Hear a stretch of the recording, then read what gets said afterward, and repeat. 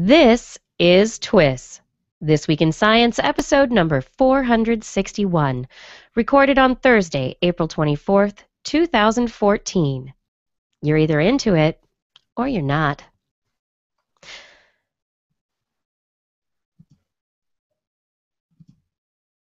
I'm Dr. Kiki, and today we are going to fill your head with a couple of clones, a little self-control, and cannibalism. But first... Disclaimer, disclaimer, disclaimer. The world is nuts. You've seen it, I've seen it, we've all seen it, we've all been there. Reading the news, looking at images of what goes on, and thinking to ourselves, this makes no sense. The world has gone mad. While research into the madness of the world is ongoing, the main reason for it is clear enough at this point. It's the people. If you take an average of sanity across the animal kingdom, it becomes obvious that we humans are the most insane thing this world has ever seen. And with great insanity comes great responsibility. How we utilize the unbridled insanity of a sentient mind will determine the fate of the future of our planet, and one day, maybe, if we are insane enough to try, other planets as well. But in the meantime, we can focus our attention to a crazy little thing called This Week in Science, coming up next.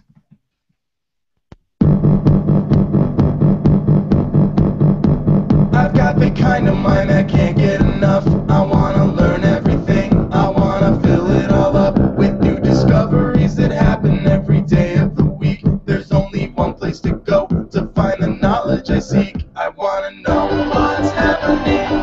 What's happening? What's happening this week in science? What's happening?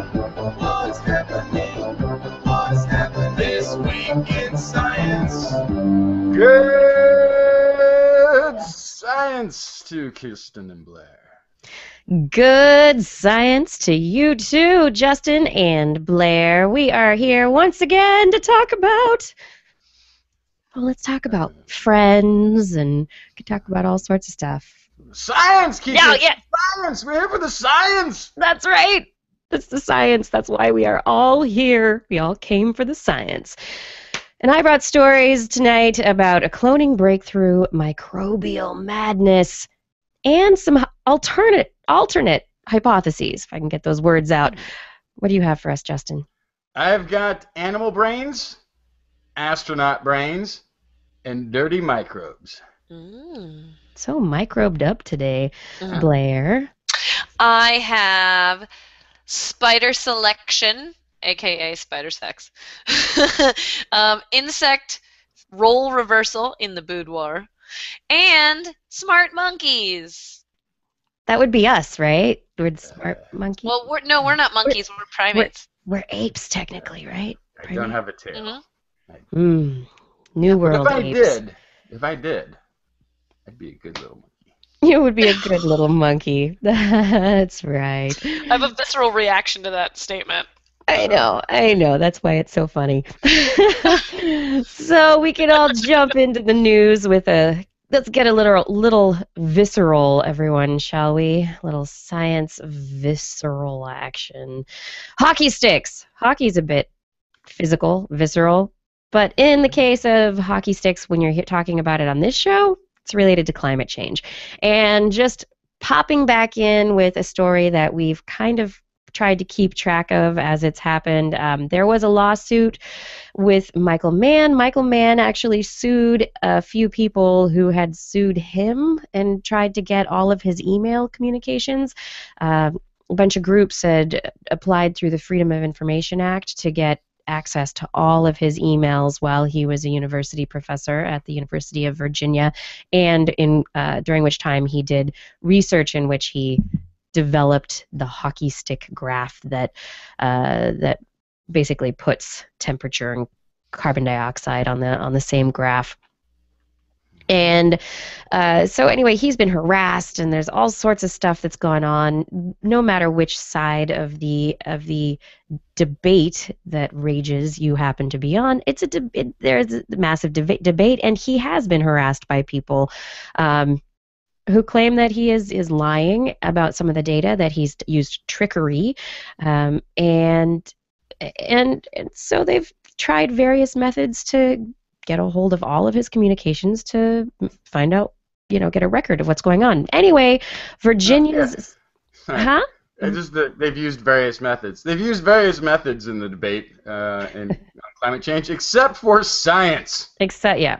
Methodology of knowing things in reality. Yeah, okay. Yes, it's true. Virginia's top court, though, ruled Thursday, that would be today, ruled that, actually, I guess it was last Thursday, it ruled that Michael Mann's emails, his electronic communications, while he was a professor, are proprietary work products. Which is an interesting ruling, but basically, the ruling by the court decides that none of his emails are going to be available to anyone through the Freedom of Information Act, because the Freedom of Information Act cannot touch proprietary works. The interesting side of this is, and I think that the university would be arguing this, that anything that, every time you are a university employee, you sign a waiver of your rights, basically, where you say everything you generate while you are an employee of said university is the property of said university. So what I'm guessing happened, I haven't read all the details into this, but what I'm guessing happened is that the university argued very well, or that Mann's lawyers argued, using these kinds of the basis of the university legal system, that the work he produced, it's a proprietary PDF work format. So, yeah. I think this is interesting for a couple of reasons. Yeah. I mean, mainly because they're going after these emails because they want to be able to poke some hole in this whole argument, right? Yeah. And they have, again, proven the same quote-unquote hockey stick graph through trying to regenerate it from the beginning. They have. So it's not even that this is the only record that we have of the past 1,000 years of climate data. We have other consolidated forms of this information, because this was the first, and this was like the father of all of the climate change arguments. These people, I feel like they think that if they poke a hole in this one, it all falls like dominoes, right? If you attack the original case that they used to argue climate change, then it invalidates everything. But that's not true. And so it's more than anything, I feel like it's a political move, because they think that if they can invalidate this very monumental part of it that led to all this other research, then they will convince everyone in the general populace that climate change in general is not true. Yeah, in a way, it's like how creationists will sometimes try to attack Darwin's arguments. Right. That's great. Yeah, there's probably plenty of holes in Darwin's arguments about evolution. But there's plenty of research since then. A little work done since. Yeah. A little bit of work in the last 150 years, 200 years now. So another interesting point is that even if they had gotten access to Michael Mann's emails, there have been other cases like the University of East Anglia where the emails were hacked and made public, and because they were released to the public, people got access and then tried to go through the emails to show that there had been trickery, scientific sleight of hands, so to say, that had taken place. But on deep examination of those emails, of the climate data that had been analyzed by that university and people there, they found absolutely nothing wrong with it, and it actually backed up the work that they had been doing that much more strongly. So far, the email tactic is not working very well for everybody. They're actually looking for an email correspondence between the professor and the smoking man from the X-Files. That's what they're hoping actually is out there. Right. And then The other interesting story. Oh, and I was going to say, someone asked in the chat room, they assume that this is talking about his school email account and not his private one. And yes, they're talking about his school email account because that would be the one that they would potentially be able to get access to through the Freedom of Information Act, because it's a state-run institution. But the personal email would not be accessible by through the Freedom of Information Act because it's personal. The other interesting story this week, more stem cell news. This time, it's still involving the same researchers that we've been talking about. There is money involved from South Korea that was given to researchers in Los Angeles, and we also have Robert Lanza of the what is Robert Lanza's? What is their whatever? I'm totally blanking on the name of the company. Robert Lanza, Advanced Cell Technology. That's the name of the company that Robert Lanza is involved in. He's been involved in cloning and stem cell research for many years now. We've talked about his companies several times, and we've also talked about work by South Koreans involved in cloning and stem cell quite a lot on this show. Last year, there was work in which researchers were able to get embryonic cells and take cells from embryos, clone them, and be able to create a stem cell line from the clones that were created. Basically, blastocysts of 150 cells were developed, and they weren't allowed to go any further. The issue with that research from last year is that it came from fetal cells. It came from embryos, so that was really controversial work. This year, these researchers publishing in the journal Cell Stem Cell have created 2 cell lines from 2 individuals, a 35-year-old and a 75-year-old man. They were only able to get one clone, basically, that would create that they could get stem cells for each of these individuals. So it's a really difficult procedure, and it's not very efficient yet. Definitely not something that we could say it's a breakthrough, it's going to save everybody this year. But what we can say is they took skin cells from adult males, 35 and 75. So age doesn't really matter here. Skin cells from adults, got them to fuse using an electrical charge, got them to fuse with an egg cell that had the nucleus removed, and from that point forward got them to develop into blastocysts that could then be used to create stem cell lines. So what this means is if they can get this research to be more efficiently applied, that this could really be one of the big steps moving forward into therapeutic cloning for people who have really serious disorders, which is awesome. It's awesome, but it's still, it's like, oh, they did 2. Right. Okay. Yeah. It's a start. It's a start. It's a start. And as this article from the Globe and Mail, written by Sharon Begley, who is a really wonderful science writer, has a quote from Dr. Lanza saying that if each stem cell line has to be created from scratch for each patient, the low success and expected high costs mean that, quote, only a few wealthy old men could do it. So at this point in time, we've got cost and efficiency really being a barrier. Hopefully the research will hopefully it'll be the next, the 3D printer of the future, where things will end up being much cheaper to produce, but we're not there yet. But it's pretty cool. Pretty cool news. Justin, what you got? I've got the largest study of animal intelligence ever, published this week. Journal Proceedings of the National Academy of Sciences. The findings? Animals with bigger brains and broader diets have better self-control. So this was the study was aimed at understanding better the animal mind.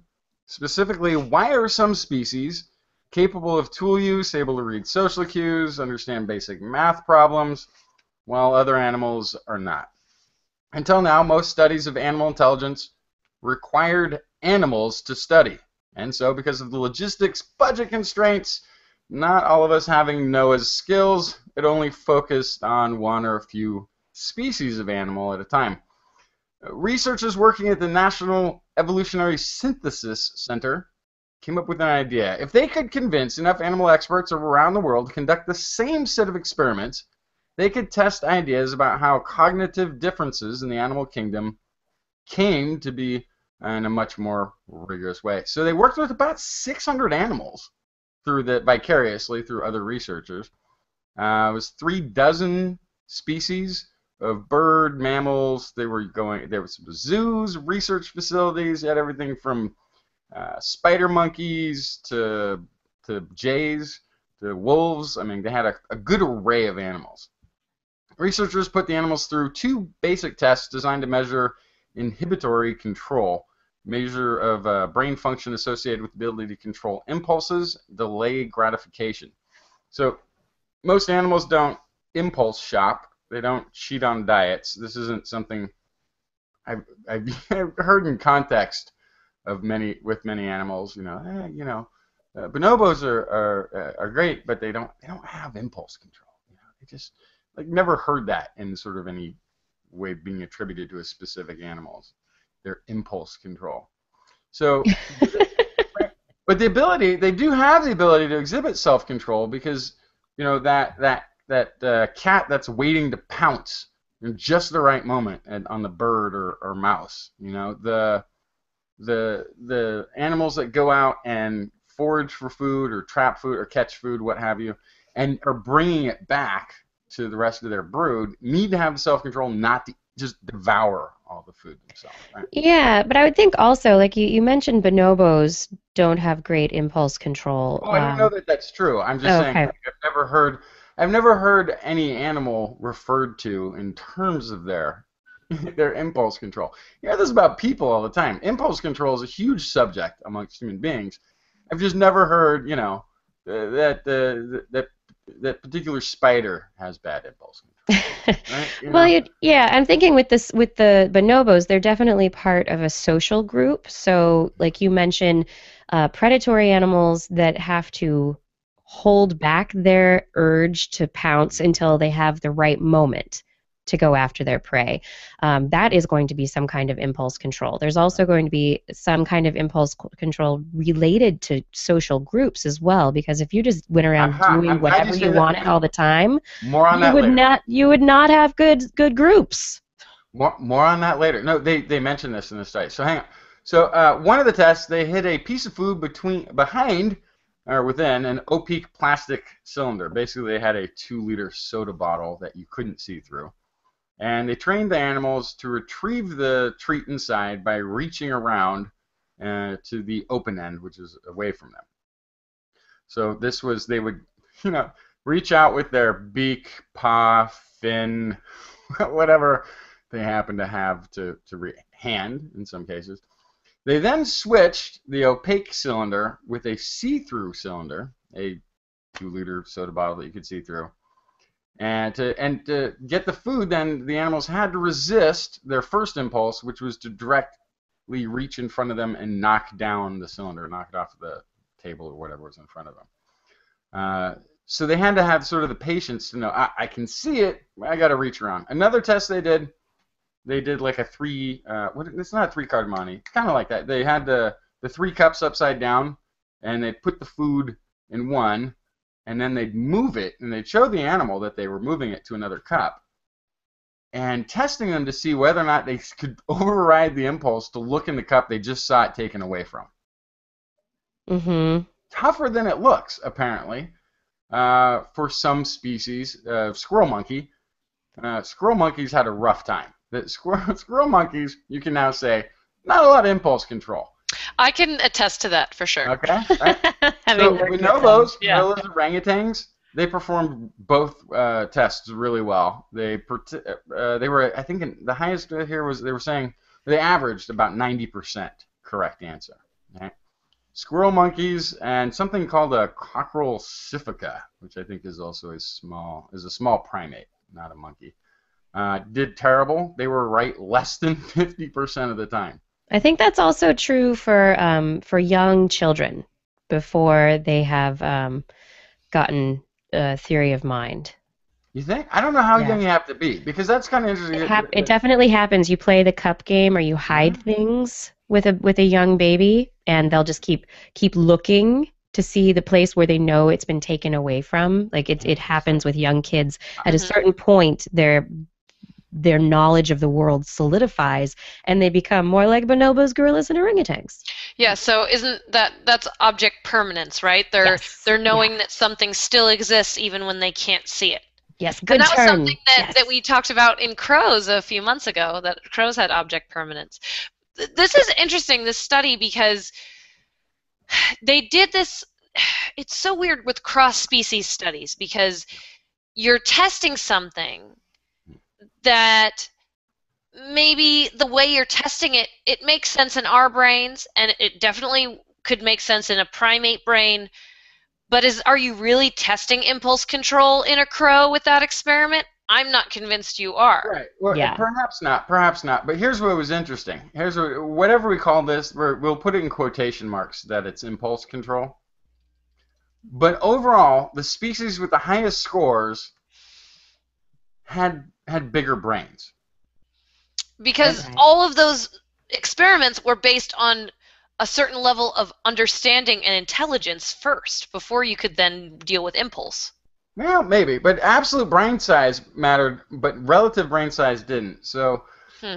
it was, it wasn't just you've got a big brain for a crow or what have you. It was Mm, just the bigger your brain, the better you did on the it's test. interesting. Yeah, so it could Hmm. be, it's just that maybe some of the differences in this self-control or in this testing may have been due to differences in how the brain is wired, uh, Hmm. rather than having a big brain for the body. But yeah. In addition to brain size, researchers also looked at whether lifestyle factors may play a role. So one Yeah. of the idea that evolving with a group, the bigger the group, better the more the animal needs to be good at keeping track of social relationships, managing sort of competing things versus cooperating things. They sorted the data by group and group size and found group size didn't matter for this controlled self-control test. Within the primates, researchers did find support for a different idea that primates with superior self-control had more diverse diets. Uh, Hmm. so that idea would be these animals, maybe a lot of animals, owe their intelligence to the challenges of having to forage for different array of foods. Hmm. If you're foraging for fruit or nuts and you keep going to the same tree every day, chances are you're going to starve because you're going to be out of season at some point. It won't be there Hmm. always. So you've got to have different techniques and sort of travel different areas. So Hmm. that might be a bump to cognitive ability, is that having a diverse diet leads you to do more things in the world. Hmm. Yeah, and that's a whole nother thing, because is impulse control across the board a good thing? Maybe it's not. Well, and I it would depends on think what the goal is too. generally. It Yeah. kind of depends on what the goal is. Like Yeah. I've already put this mentally in the context of Neanderthal. Neanderthal had like a 500,000 year run as Neanderthal. Yeah, they didn't advance a whole lot uh, beyond Neanderthal technology, but they had an amazingly long run. They had bigger brains than us. Maybe they had more impulse control. Maybe Neanderthal was very wise and serene, right? Yeah, Yeah. we It's could interesting. expand. We could come up with new technology, but more technology, more problems. Maybe we don't need what comes with it. Maybe I don't know. So maybe the. So anyway, actually, this is an interesting way of doing this, though. 600 animals, dozens of species. Yeah. Now that they've got this up, they've sort of built the machinery, this network for being able to do simple tests. Maybe you could Hmm. say this wasn't a good impulse test, maybe it wasn't, but they're going to be doing further tests. I do Right. love the cross-species test. I think that's fantastic, and we should be Right. doing more of that for sure. One of the Yeah. things Right. even Evan McLean says here is one particular aspect of cognition may be critical for one species but useless for another. Yeah. Intelligence itself isn't one-dimensional. So that's what they're going to be sort of playing with in the next studies, is also sort of looking at different ways to dissect animal cognition. Mm-hmm. Whiskey Grenade, Cool. Whiskey Renegade. I said Whiskey Grenade. Whiskey Renegade in the chat room makes a really good point. He says that maybe a wider diet allows more options, so there's less pressure to take what you find, so those animals have more patience, which makes sense. Yeah, that's a good one. Yeah. Who knows? It's time to be tested. You're watching or listening to This Week in Science, and it is time for Blair's Animal Corner. She loves our creatures, bright and small. My pet, millipede, no pet at all. If you want to hear about animals, she's your girl. Except for giant pandas and squirrels. Animal Corner. I hit the button. It didn't stop. I swear. Well, while we're talking about monkey brains, I'll jump right into it. Rhesus monkeys can add. What? Math. Yes. We know that many animals can make numerical estimates, but a new study from Harvard found that they can teach rhesus monkeys to perform simple addition. So, to learn about the monkeys' math abilities, they taught them to memorize values associated with the digits 0 through 9, which is the first step. We grow up, we absorb what numbers mean, but obviously with an animal, you have to teach them what those numbers mean.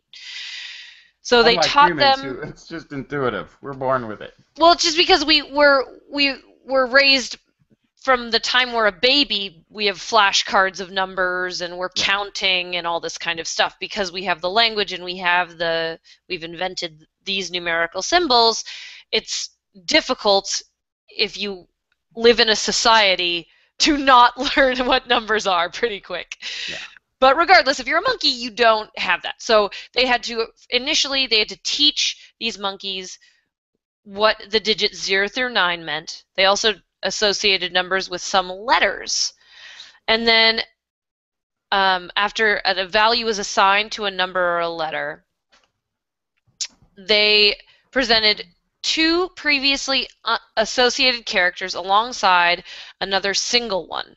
And to receive a treat, the monkey had to add the value of the two and then compare the result against the single and choose the greater value. So example, they'd have 3 and 3 on the left side of the screen, and they'd have 7 on the right side of the screen.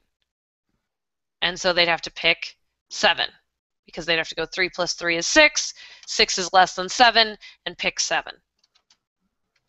The monkeys were able to choose correctly about 90% of the time. Which is really significant. That's huge! That's so impressive. much. I mean, even considering that they were the monkeys in the experiments that Justin was just talking about were not getting 90% accuracy on just looking at a cup that they had seen something get moved to. So that's good. Yeah, so then these researchers realized that it's possible that the monkeys had memorized the value of pairings, which is different than addition. So they could have looked at 3 and 3 and looked at that as a symbol that meant 6. Gotcha. That's what they could have memorized. So instead, they introduced a whole new set of characters. So they started over to make sure that it wasn't a fluke where they had just memorized certain combinations. And then once the monkeys had been trained to associate the values with the new characters, they immediately, on their own, applied math skills once they were put next to each other. So they definitely were adding them together. That's so neat. And they had lots of numbers, up to 25, and different two sets of symbols. Right. for these numbers. So they learned all sorts of representations. As far as about the 10% of the time that they didn't do very well, they noticed that that was usually when the two values were very close together. So that suggests to them that most of their math skills were based on making some sort of estimate. Right. So they're not just like thinking in their head, 8 is 1, 2, 3, 4, 5, 6, 7, 8, and like thinking of a number of actual units. Right. They're more thinking it's this many and this many makes this many. Right. So it's more of an estimate. Which, for those of you listening to the podcast, yes, if you can describe that. It's really not something that would help you to have seen it. It's about the same, basically. Sorry, guys. Anyway, so these rhesus monkeys can definitely do some sort of addition. So this leads to a whole new area of study that could be opened up to all other primates, and then also mapping brains to see how this is happening and adjusting how we understand how humans use math. There's a lot of stuff that could come from this. It's pretty awesome. Yeah, well, there are individuals who do have a form of dyslexia that is related to math, and that they have issues with numbers and adding them together. And so maybe there is some kind of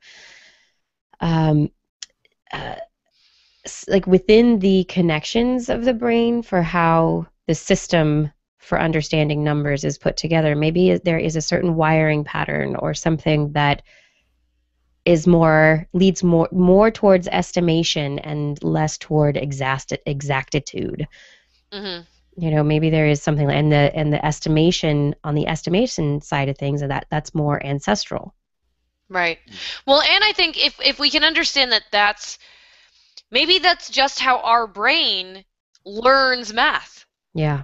Is through groupings and estimates, which would make sense when you think back to when your teachers made you memorize your times tables.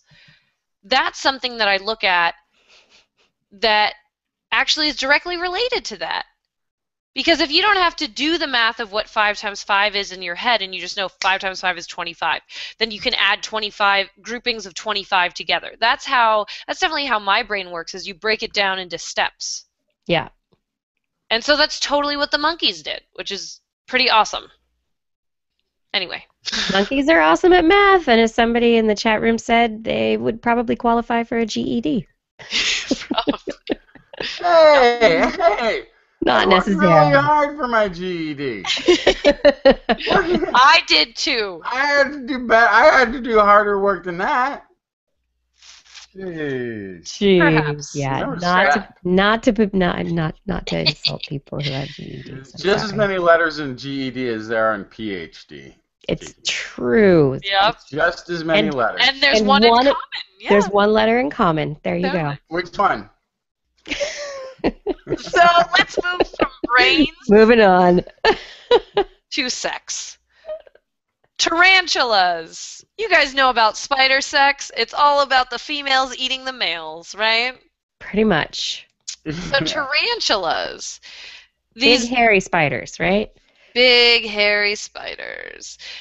Researchers looked at the sexual cannibalism in female tarantulas, because they were interested in a few specific variables of why a female would do this. Specifically, why would a female who is a virgin do it before she's had the chance to mate? Why would you do that? Why would you eat a perfectly good male if you haven't been copulated with yet and it is time to copulate? You're hungry? Foreplay? So, but you could eat. See, talking about impulse control, you could eat him after you were done with him. Why would you eat him first? Right. You like dessert first? But then there's no dinner. Anyway, so researchers from the experimental station of arid zones have studied why that would happen. They had a few ideas. Namely, they thought that if the female was very hungry, like you said, if she was very hungry, if she was malnourished, that would be the time that she would just give up and eat that male right away. And if a female was full, she would be more likely to wait and then eat him later. But it turns out it might be genetic. So in order to evaluate the females, they offered randomly selected males to a group of female virgin tarantulas and documented whether they attacked the males or copulated with them. Prior to those meetings, they studied the voracious personality of the females when feeding them on beetles and other natural prey. They looked at who was more ravenous or more docile. And that also that made them differ in their fattening rate. So if they were more ravenous, they got fat quicker. And then they looked at the connection between the two. So they expected if they were more ravenous, they ate a lot, they got really fat, they would be more likely to let the male mate with them. Turns out it's the opposite. And so it kind of looks like it's just in their genes. If they're an aggressive female, they're an aggressive female. And if they're voracious with their food, they'll be voracious with their potential mates. There's a reason she's a virgin. Yes. She's eaten everyone who's tried to date her. An interesting thing about tarantulas too is I've always thought when female spiders are cannibalistic that the male is much smaller than the female, but that's not so in tarantulas. Tarantulas are about the same size as the females. Mm-hmm. The males are about the same size. So it's really interesting that they would even have the cannibalism at all, and then that there would be this maybe the super aggressiveness of some females has come from this. Mm-hmm. Yeah, and so it's really interesting that there are even still females that do this, because you would think it's not evolutionarily advantageous. So I'm not sure why this still happens. But still, the docile females would attack inferior males and prefer to mate with superior males, but the aggressive females would just kill males regardless of who they were. So they were unable to distinguish males as a source of sperm or food. They couldn't figure it out. Are you sperm? Are you food? I can't tell. They and just I don't indiscriminately cannibalized. Yep, they didn't care. So we should now not call it, what is it, the Black Widow, when we talk about a woman who's out to, a female who kills her male mates. It's not a Black Widow. We're going to call her the aggressive tarantula. Aggressive tarantula. The voracious tarantula is the word that they use. The voracious tarantula. That is the female serial killer. Yeah, so basically it all comes down to the tarantula's personality. I think it's absolutely crazy. They have a genetic predisposition to be voracious or docile. Wow. Yeah. Pretty crazy. And then the last invertebrate sex tidbit that I have for you, which is so awesome, is that they found cave insects, in Brazil, and they're called Neotrogla, genus Neotrogla. They're a cave insect, and they have the opposite sex organs that the normal animals would have. They have sex. Question. Yeah. Question. Now, wait. I know what you're going to ask, I think. If they have the opposite organs, wouldn't that make them just the opposite sex? No. No. Sperm versus egg is what makes you male or female. So the animal with the eggs has a penis-like organ, and the animal with the sperm has a vaginal type opening. Wild. Yes. That's some strange. That's some different. Mm-hmm. So the intermittent organ, or you would call it the gynosome, is reversed in these guys, and they have a 40 to 70 hour copulation. Wow. Yes. Wow. The females insert this penis-like organ Do they take into lunch the breaks? male. I mean, what was it? The end of last year, beginning of this year, there was The little rodents. little rodents that were like what? 12 to 12 24 to, hours. yeah, it was Oh, some yeah. long period of time, but this blows that out of the water. Oh, Yeah. totally. Is this the longest copulation on I planet don't Earth? think so. So far, this is But the I'll longest look one into I'm it. readily aware of. I'll look on the break. I'll get back to you after the break. But so this is 160 I'm hours. not done with this amazing story. No, So no. the females, they insert their penis-like organ into the male, and then they engorge this organ, and spikes stick out internally to anchor into the male. Oh! And at one point, these researchers attempted to pull a male and a female apart, Oh no! Don't and do that. the male's abdomen was ripped from the thorax without breaking the genital coupling. Oh god. That is some strong genital coupling. Yeah. And so There you they were go. looking at why this would happen. And they're still not 100% sure of why things are reversed in these species. All they know is that the males provide females with nutritious seminal gifts in addition to sperm. And that in these caves, nutrition and food is very hard to come by. So it's possible that the females are taking on the stereotypical male approach of sleeping with everything that they possibly can in order to get as many seminal gifts as possible to stay alive. Wow. Well, I guess this is maybe why women aren't in charge of that. They got a little too far.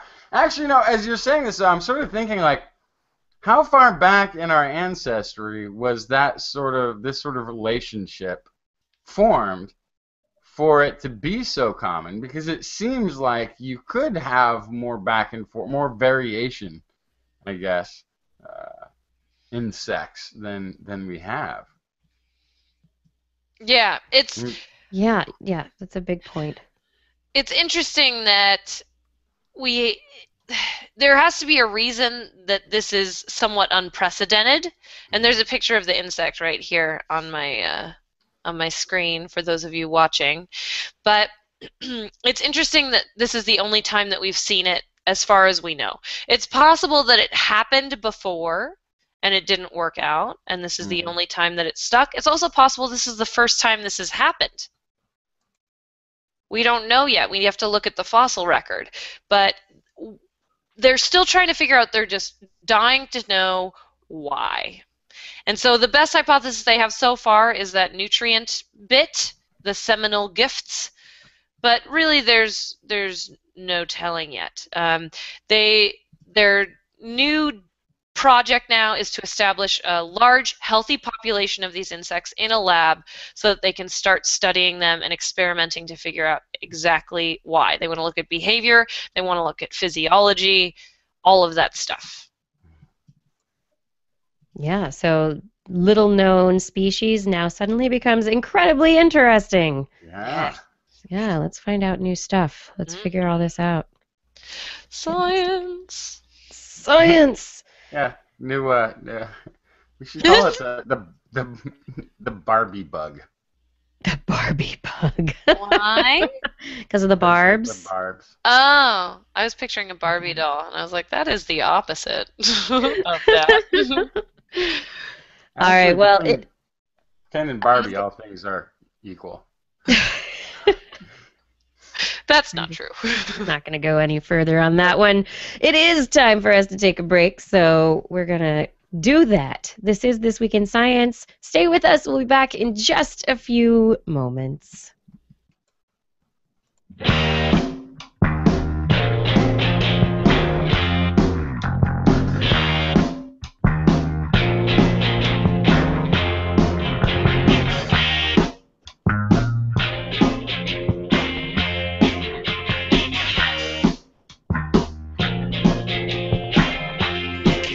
Explain the things you heard with more than intuition. The line of reason shows the way to go. Audible.com is the leading provider of audiobooks with more than 150,000 titles in their library. And we here at TWIS know that you will find at least one great science book in their library that you will love listening to. So why don't you head on over to audiblepodcast.com/TWIS. This web address will allow you to get one free audiobook download of your choice. They're not going to tell you what to download, but just for signing up, trying out their service, you'll get one free audiobook download. You pick it, you listen to it, you enjoy it, and maybe you'll stay a customer. That's what they're betting on. So in the process, you're going to get a free audiobook download. We're going to get a little bit of a kickback for you trying it out, and maybe Audible finds a new customer who enjoys their service for the rest of your life. Who knows? Right now, audiblepodcast.com/TWIS, TWIS. TWIS also has merchandise for you to enjoy.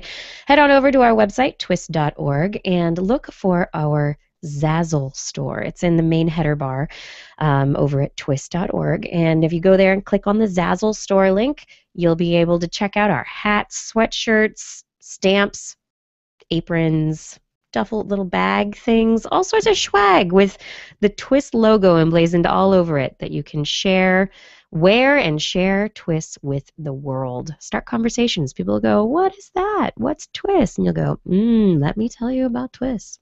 Let me tell you something. TWIS is supported by listeners like you. Your donations pay for our hosting, our bandwidth, fun things we like to do, contractors we need to hire, all the stuff that goes into maintaining something like this. And we appreciate any amount that you are able to give. If it's $2, if it's $200,000, it's, maybe a pipe dream of mine. But if it is, that's wonderful. Whatever it is, it's wonderful. You make this show possible in every little amount that you're able to give.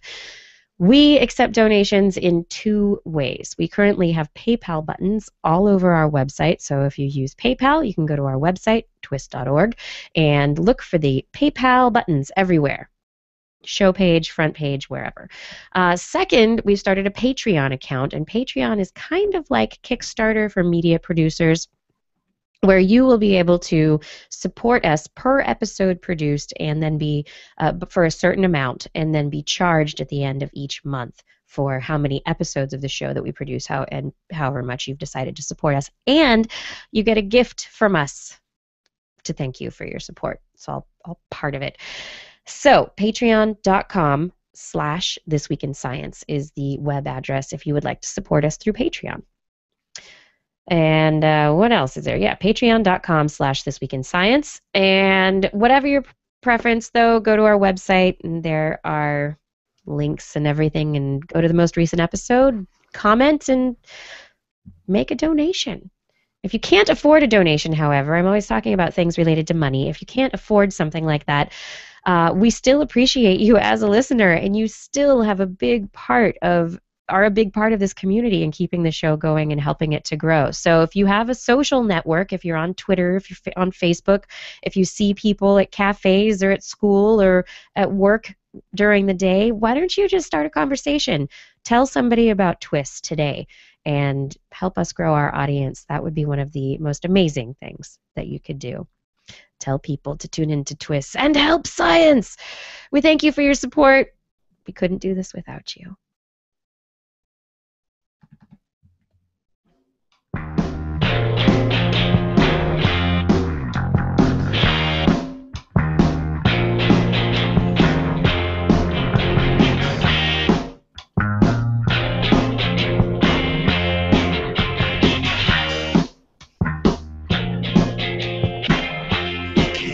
Explain the things you heard with more than intuition.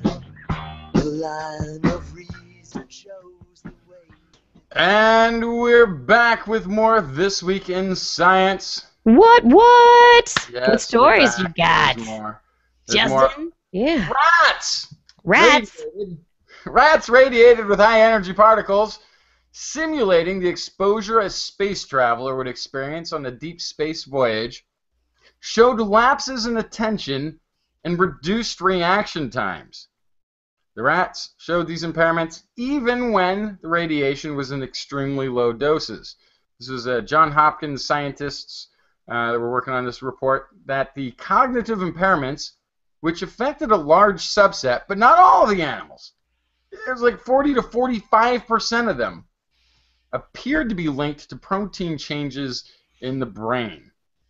Found to hold true in humans, it suggests it may be possible to develop a biological marker to predict the sensitivity to radiation's effects on spacefarers' brains before they deploy to deep space missions. It also might have some implications on radiation treatments, which patients may or may not have side effects, I guess, cognitive side effects resulting from radiation treatments. It's interesting. This is funded by NASA. It's in the April issue of the journal Radiation Research. So whenever an astronaut leaves the Earth's protective magnetic field, the spaceship that they're in has some shielding from radiation exposure, but it's somewhat limited too. It can only go so far.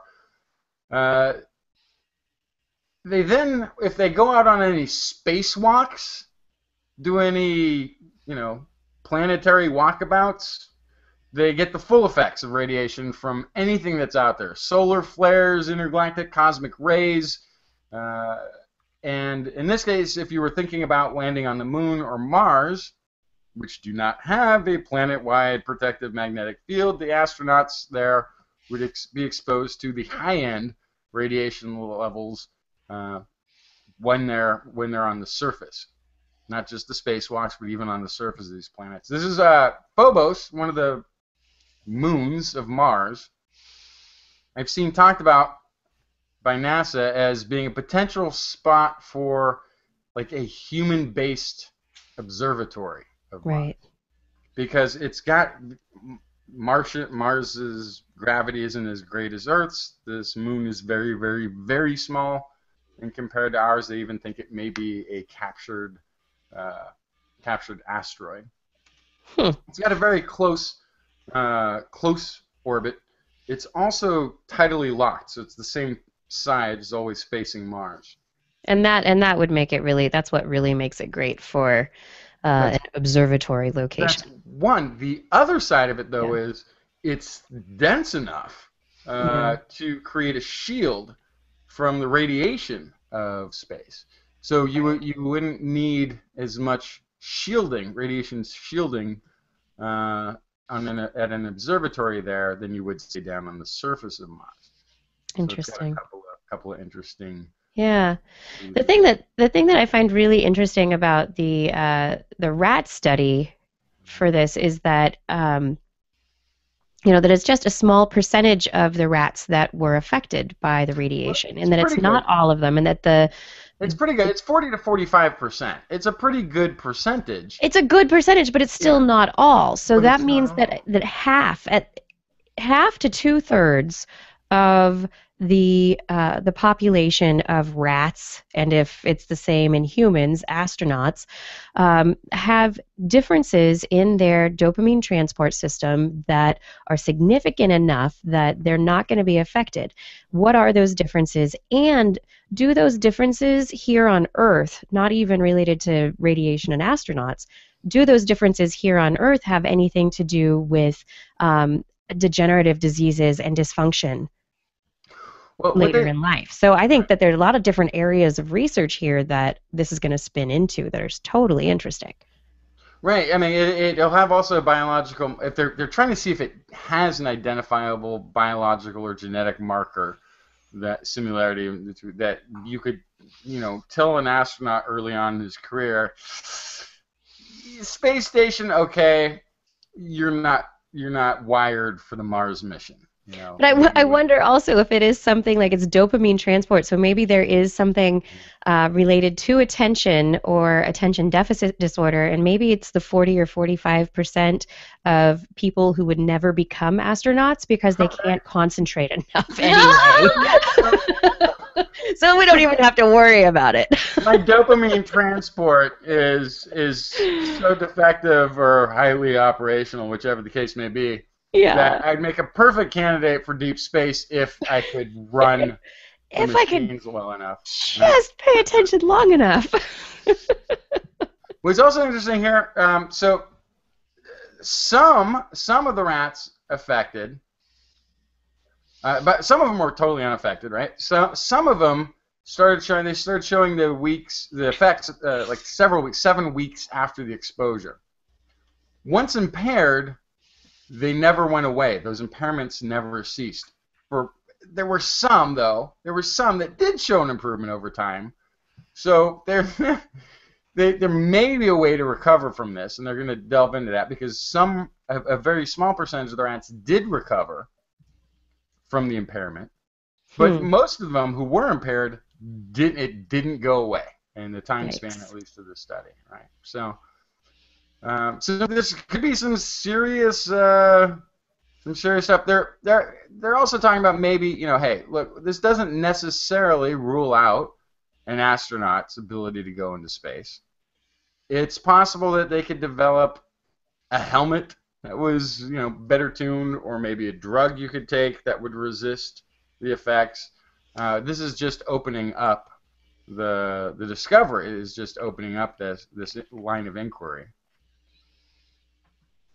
Yeah, so much interesting stuff there. Microbes? Shall we discuss microbes? I have 3 studies here, and I know Justin's got one as well, but we are microbed up for the next few minutes here. Researchers in New York City at New York University sampled 80 $1 bills from a Manhattan bank. Researchers have done this before, and they've found all sorts of things in dollar bills. We know money is dirty, right? Those dollar bills you hand to people, not clean. This study confirms that even more. Doing genetic analysis of what they could find on the bills, they found more than 3,000 bacterial types, many drug-resistant species, and the interesting percentage here is that only 20% of those 3,000 types were known bacteria or known microbes. Only 20% were known. The rest were completely unidentified species. So there is a huge world of little tiny stuff that's just hanging out on us in our dollar bills, and we have no idea. We could identify 20% of what was there. We just know there is a lot there because of the genes. So another interesting thing, the most abundant species they identified were those that cause acne, and then second to that, followed by benign skin flora. So I'm going to guess that the bacteria that cause acne, we are often told not to touch our face with our hands, probably carry those bacteria. Don't put money on your face. Don't rub money on your face. Yeah. Right, Justin. And of course, you always touch food or touch money right before you touch food a lot of the time. Oh, right? Yeah. Maybe. I never think of that. Maybe just try and clean your hands before you eat food. Should you just carry tweezers and open up your wallet and use tweezers to hand money? Maybe. You wouldn't be looked at weird at all, right? Yeah, the researchers did say that many wallets, a lot of people, not women so much, but men very often carry their wallets on their bodies in their pockets, which leads the wallets to be really great little incubators for bacteria. So because they're going to be almost at body temperature, if not at body temperature, and in a nice little dark pocket until you decide to use it. So you might think about the material that you have in your wallet and where you carry your wallet. Well, if you want to reduce the bacteria. My wallet's pretty sterile. Yeah, it's pretty much a clean zone. There's been cash in my wallet, and I don't know how long. Right? But honestly, because I use plastic for everything now. I never have cash. Like when you go somewhere and it requires cash, you're like, I guess I'm not doing that. Right. Yeah, and it actually might be good to be moving away from cash or to move away from cash, because the researchers highlight the issue of the likelihood that cash can be a vector for spreading disease, and that it could, cash distributed internationally, money that you take out over here and carry overseas, or vice versa, will end up taking the bacteria or viruses that are held on it to whatever place that you go. So that's a good reason to not accept American dollars other places, I suppose. Right. Yeah. It's I guess it's only a little while until we have that like barcode on our arm and we just scan it whenever we pay for anything. How many credits? Or start just monitoring currency exchanges. Yeah. The next outbreak. Yep. Just keep watching where the money's going, and then you'll know. You will know. Researchers also, in a different study, looked at the composition of people's microbiomes as adults and tried to determine what influences would lead to those population makeups, like where they would come from. And, being born C-section versus vaginally, that's one issue. Another is breastfeeding. Whether or not you were breastfeeding is going to affect your microbiota. But the 300 healthy people they analyzed at 18 different body sites, and that's different sites on their bodies, and then even additional samples beyond that found that specific aspects of human life history really have an influence. And one is that you might not consider is level of education. So depending on what your level of education is going to determine what microbes are on you. Your gender is going to have an influence, whether you're male or female. Other things are whether or not you've had certain illnesses, wealth and social status. So social factors can also affect your microbes. Kind of interesting. And they found, looking at this, that the microbes in the mouth varied the most, whereas microbes in the gut and the vagina stayed very stable and didn't change that much. So tracking these individuals over more than a year, they were able to see that, okay, gut stays fairly consistent, vagina fairly consistent, the mouth, that's changing a lot. And probably has a lot to do with what food you're eating and who you're kissing, maybe. But wait, that would mean you were kissing lots of different people. What? Some people do. Or does that indicate that somewhere between the mouth and the gut, there's a filter? Yes, there's beyond something. This point, you shall not pass. Yes, thou shall not pass. Yeah, and in my final, I assume that never. I can't. and you put a lot more variety of things in your mouth. I'll just. Okay, and the final microbe story that I have has to do with dairy cows, who we've talked about before. A new study reported in MBio, which is an open access journal for the American Society of Microbiology, finds a bunch of genes in cow manure. They found a bunch of antibiotic resistance genes in cow manure.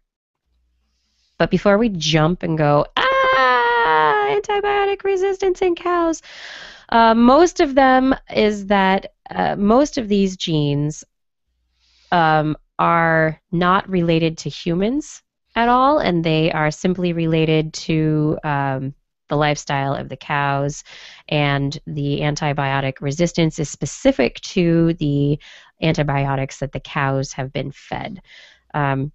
So it's another reason to not give cows antibiotics. It is a reason not to. So at this point in time, according to this, the researchers say the diversity of genes we found is remarkable in itself, considering the small set of 5 manure samples. But also, These are evolutionarily distant from the genes we already have in the genetic databases, which largely represent antibiotic resistance genes that we see in the clinic. So, cow gut bacteria not causing problems for humans for the most part based on these 5 samples that they looked at, very small samples. But there's a lot of these genes for antibiotic resistance, and what the concern is, and where future studies are going to be looking, is at whether or not horizontal gene transfer, which is the actual transfer of genes from one bacteria sitting next to another bacteria, going, hey, you want my genes? Sure, I'll take your genes. And suddenly you've got antibiotic resistance genes in bacteria who did not have them before because of this horizontal transfer between individuals. And so that is what the concern is, that eventually we could see the transfer of these genes, because there are so many of them, into bacteria who do come in contact, with humans, and that could cause problems.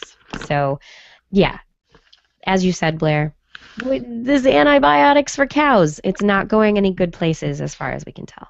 Well, when you think about antibiotics for humans, would you take antibiotics if you weren't sick? No, never. Nope. And this is exactly why. But we feed these antibiotics to the cows, Oh, yeah, it's whether mixed or into not their food. Yeah, it's just in the food. You get antibiotics, and you get antibiotics, and you get antibiotics. Of course this is going to happen. Mm-hmm.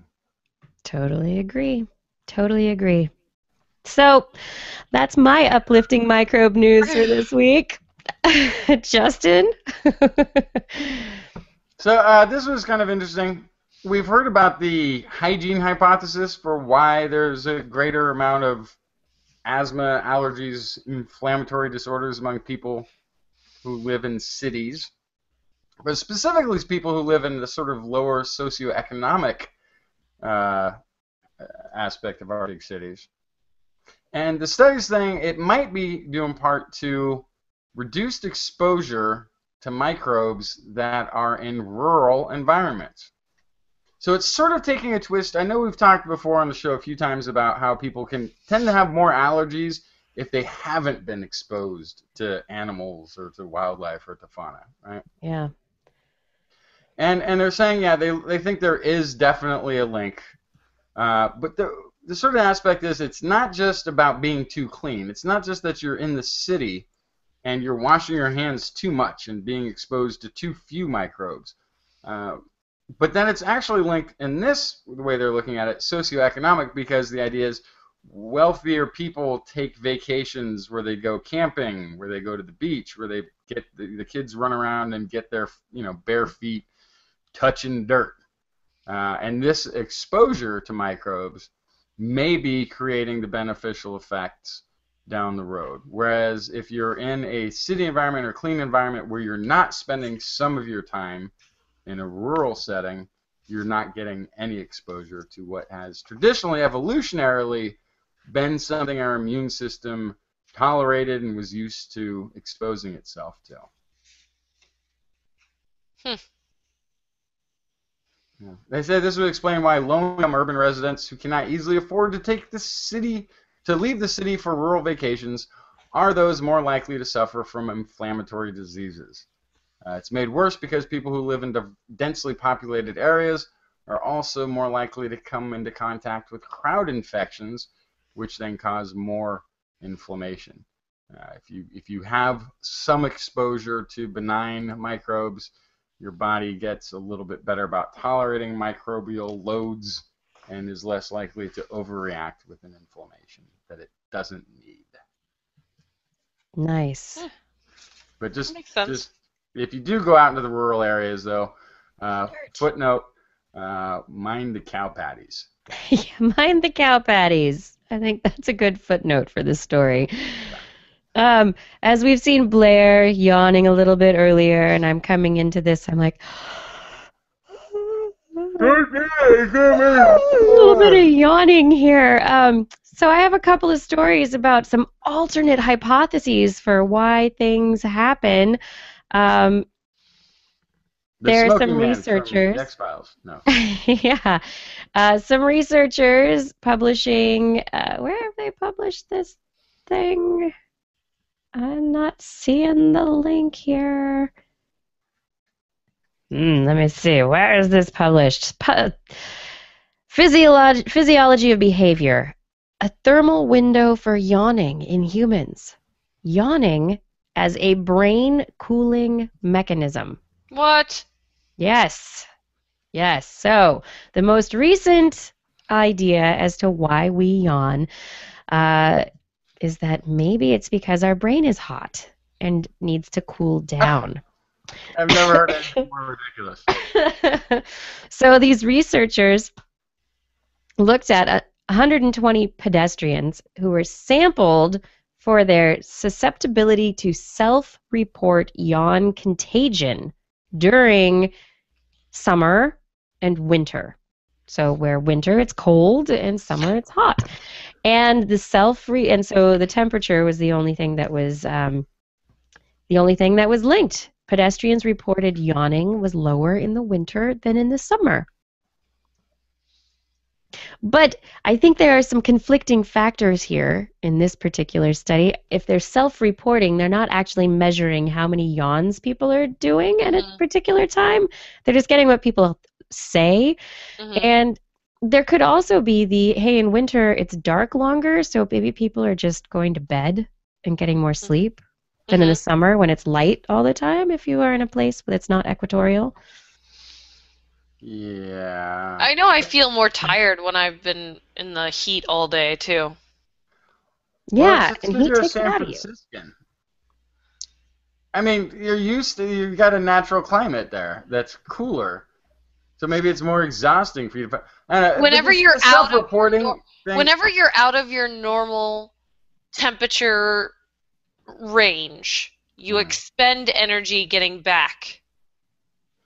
So yes, in the super hot or the super cold, you're going to use more calories, and you're going to metabolize more calories. This is self-reporting data on something that's I don't know how they did it. Look, so Blair, basically what they're do you saying blink is that more in the winter or the summer? Yeah, but what they're saying, maybe you blink more in the summer. I don't know. Wow, because it's brighter or something. Right. Maybe if it's dry, if you're in a dry heat kind of place, you blink more because your eyes are so dry. You're just losing water out your eyeballs. I don't know, but basically the idea here is that they think yawning could be related to brains being hotter, body temperatures rising in the summer months more often, and so leading to, I'm going to be more susceptible to a yawn because my body temperature is just a little bit higher, and my brain is going to be triggered to cool down. Can I self-report something? Yes. I tend to yawn more at night when it's cooler. than when it's during the day. I yawn more when I'm tired. Here it goes again. We're talking about it.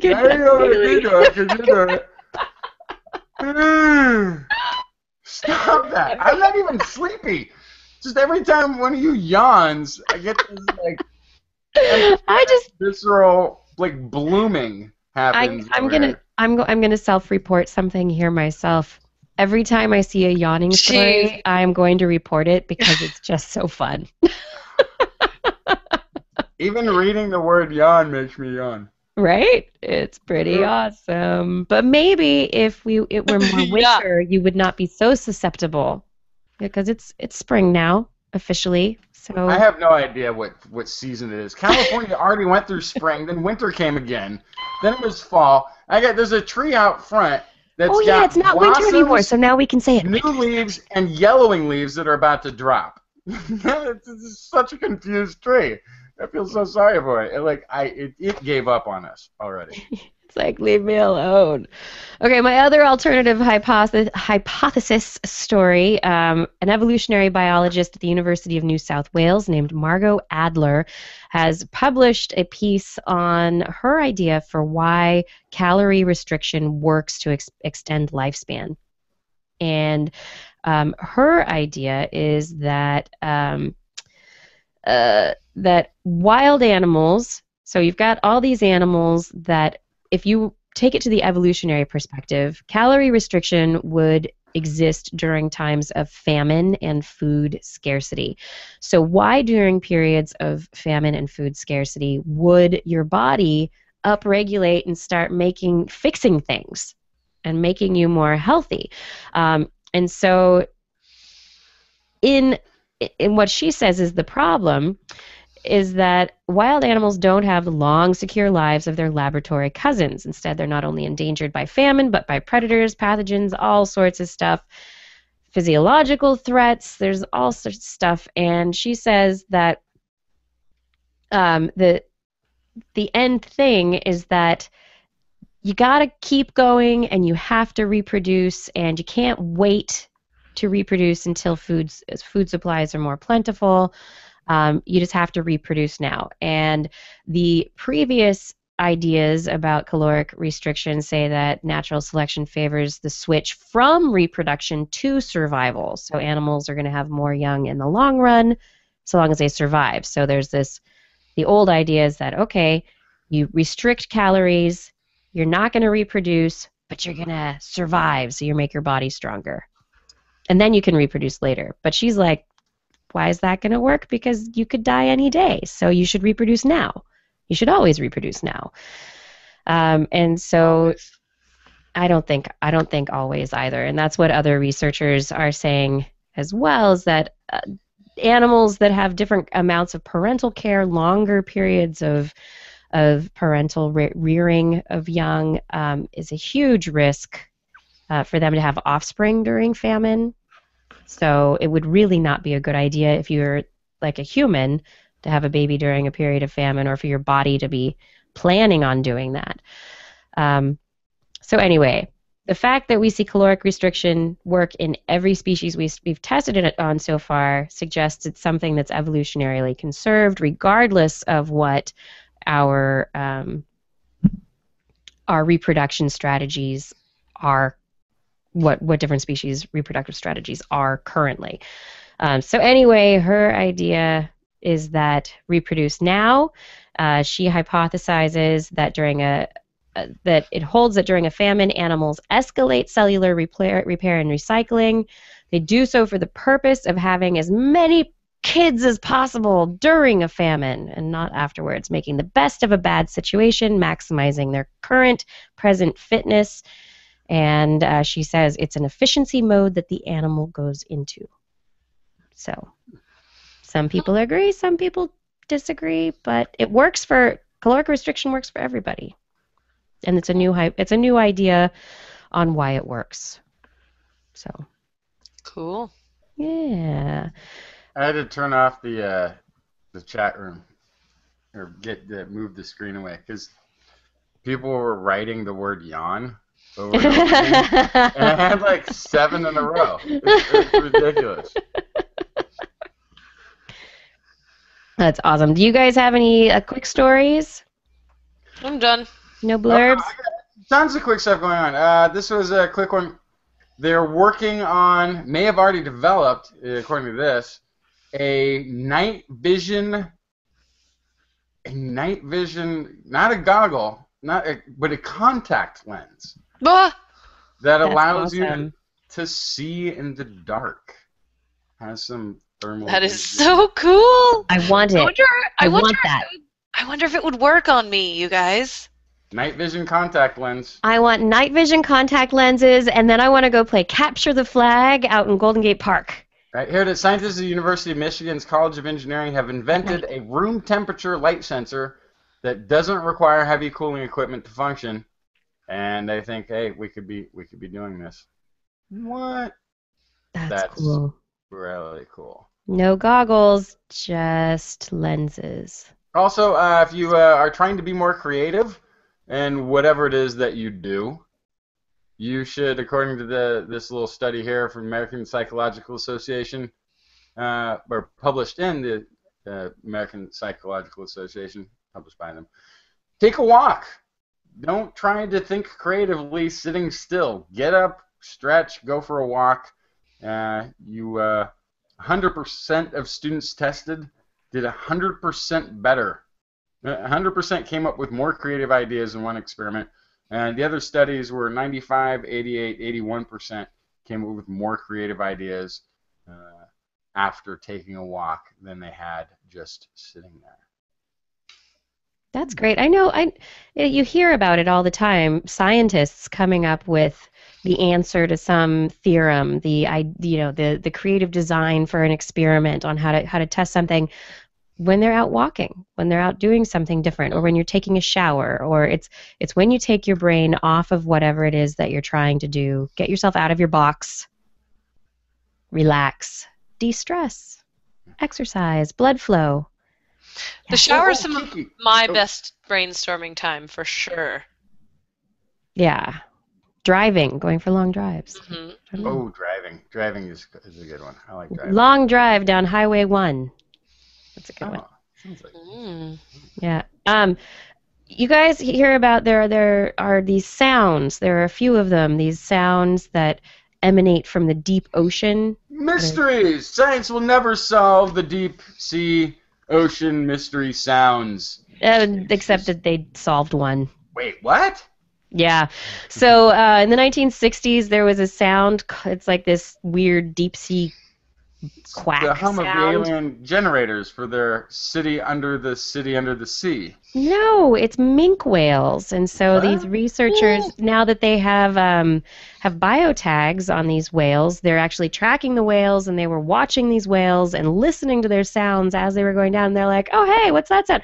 Oh, that's that sound. Oh, hey," and they're like, minke whales. They're producing this deep sea whale quack sound that has been confusing submarine operators for about, since the 1960s.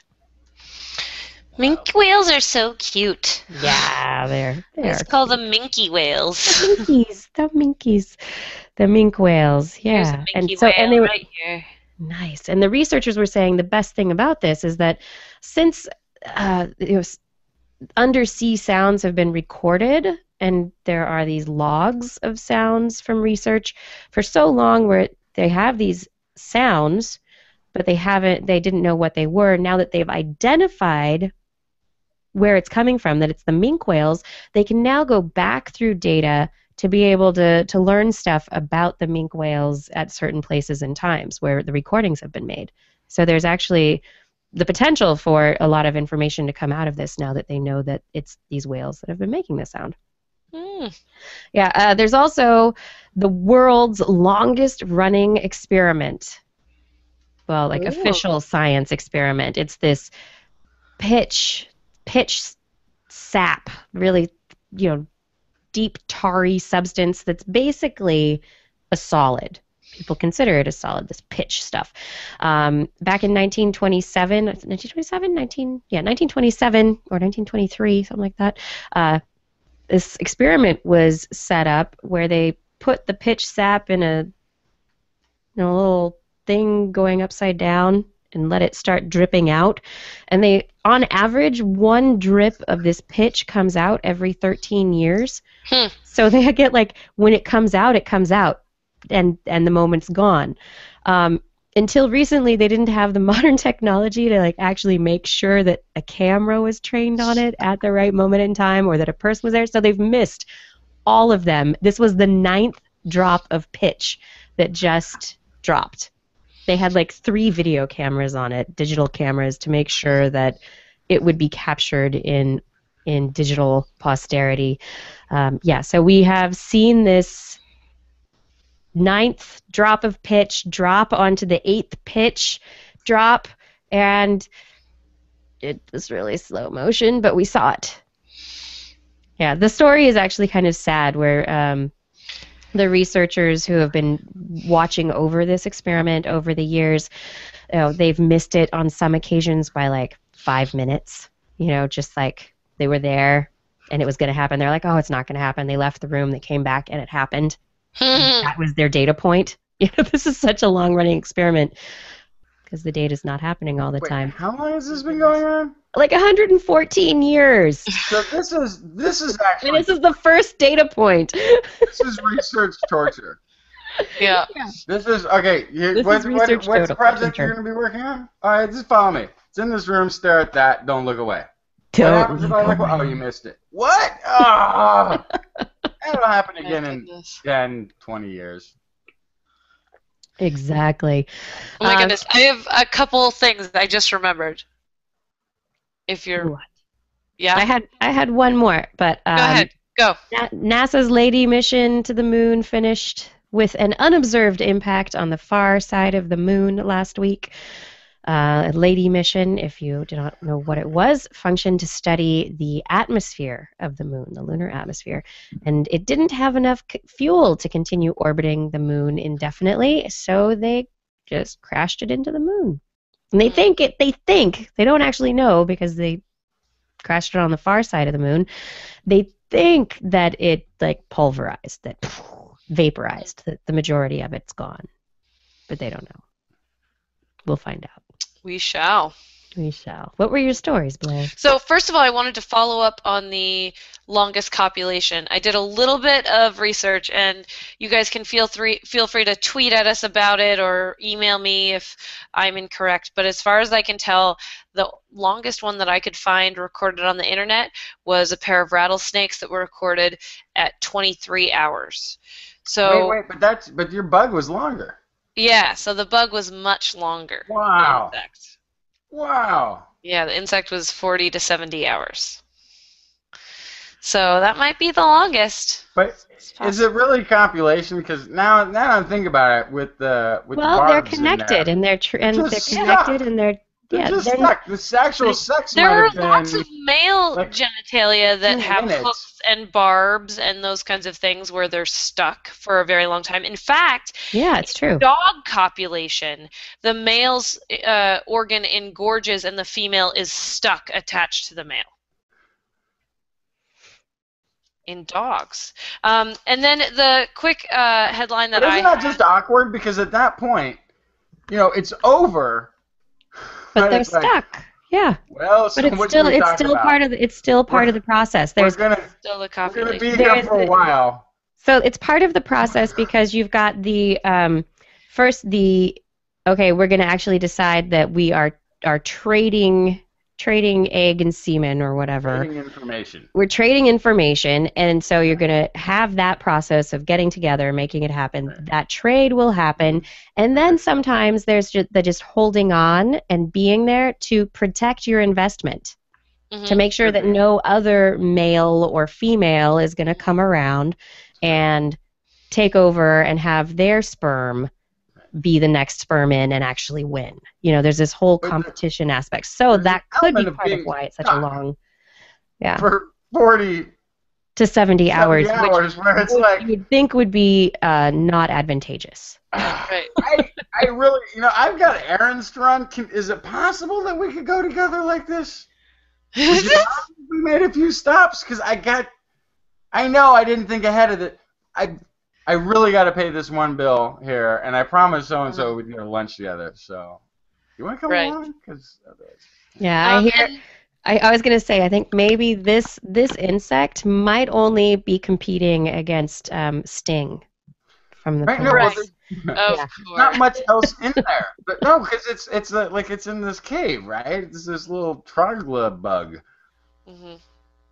And then, speaking of intense copulation situations, just a quick headline from the news, something that's kind of perked my interest, is that facial hair for men might be on the way out. Yes. That's because in a study where they quantified men's and women's judgments of attractiveness, health, masculinity, and parenting abilities on photographs of men who were clean-shaven, lightly or heavily stubbled, and fully bearded, they looked at when there were mostly bearded or varieties of bearded men shown, the women picked the clean-shaven men as the most attractive. And when there were mostly clean-shaven men, they picked the bearded men as the most attractive. So now that beards are in, and most men have beards, they will start getting selected back out again, and most likely we'll get a wave of clean-shavenness again. Wait, clean-shavenness went away? Yeah, somebody I'm sorry. please tell the hipsters in San Francisco. I didn't notice. Because I know, I can't tell my true bearded men from the men who are just growing beard for fun. Any dude who's got a beard, I assume he's a barista. Is that, In San Francisco, that you wrong? just assume they are a coder of some kind. They're going to work for Facebook or Yahoo or... I have bearded friends. Don't get me wrong. Yeah. Anyway, beards may be on the way up.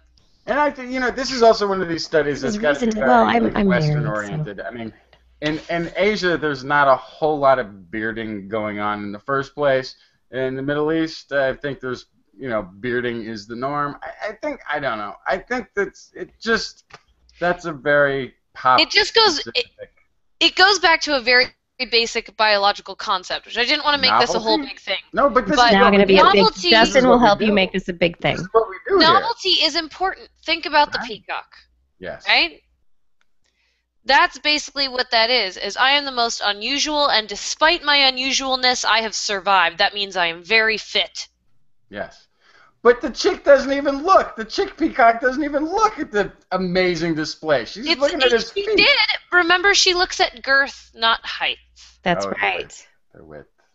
Yeah. How wide is it? Not Yeah. how long. So there's a peacock out there who happens to have really long feathers, but is missing the whole top layer. It's he's like he's a bald peacock. He's bald on the top, but he's got like sideburns, and he still can get the ladies. Right, but David then Grizzly Smith. I was going to say David Grizzly Smith from who might be a grizzly man. I don't know. From our QA on Google Plus says clean-shaven men look younger, perhaps causing them to seem more attractive as reproductive partners. Maybe. but when clean shaven is the norm, the bearded men are seen as more attractive. So basically, it's Right. whatever's not around, whatever is unusual in a sample is what gets the lady's attention, which is probably true the other way too. If I was in a room full of blondes, I would stick out. You would. Yes. Yeah. That's just how it works.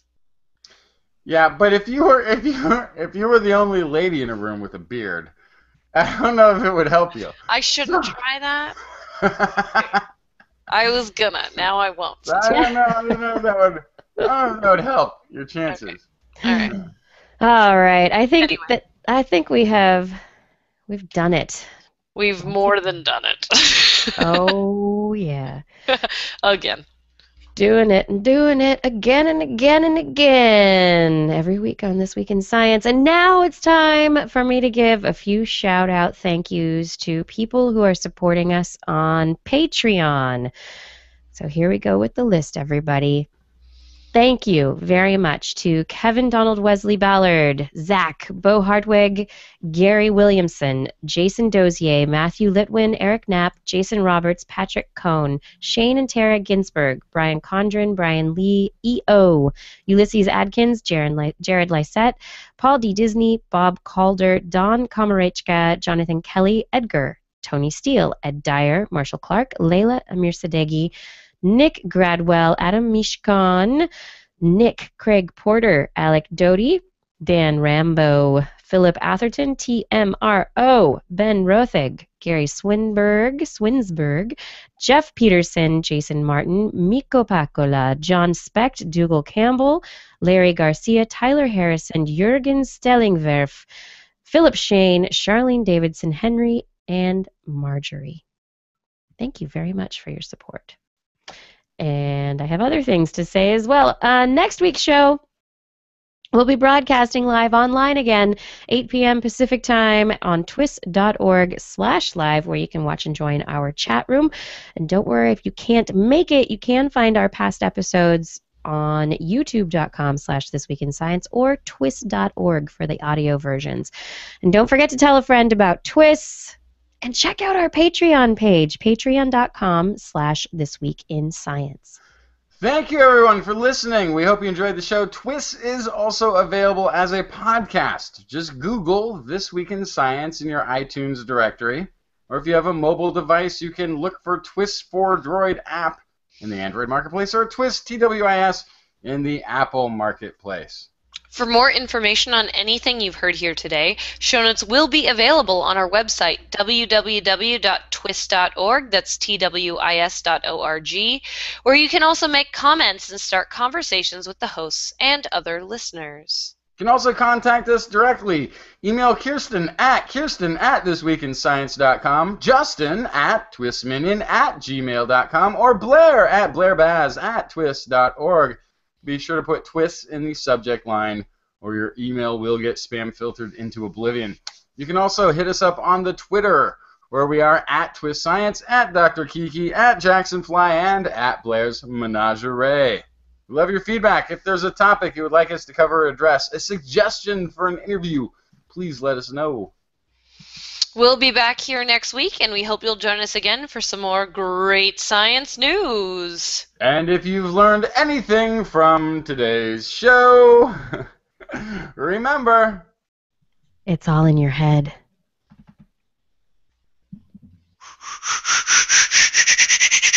This week in science. This week in science. This week in science. This week in science, it's the end of the world. So I'm setting up shop, got my banner unfurled. It says the scientist is in, I'm gonna sell my advice. Show them how to stop the robots with a simple device. I'll reverse global warming with a wave of my hand. And all it'll cost you is a couple of grand. 'Cause this week's science is coming your way. So everybody listen to what I say. I use the scientific method for all that it's worth, and I'll broadcast my opinion all over the earth. 'Cause it's This Week in Science. This Week in Science. This Week in Science. Science. Science. This Week in Science. This Week in Science. This Week in Science. Science. Science. Science. I've got one disclaimer, and it shouldn't be news, that what I say may not represent your views, but I've done the calculations and I've got a plan. If you listen to the science, you may just yet understand that we're not trying to threaten your philosophy. We're just trying to save the world from jeopardy. Jeopardy. And This Week in Science is coming your way. So everybody listen to everything we say. And if you use our method instead of rolling a die, we may rid the world of toxoplasma gondii. 'Cause it's This Week in Science. This Week in Science. This Week in Science. Science. Science. Science. This Week in Science. This Week in Science. This Week in Science. Science. Science.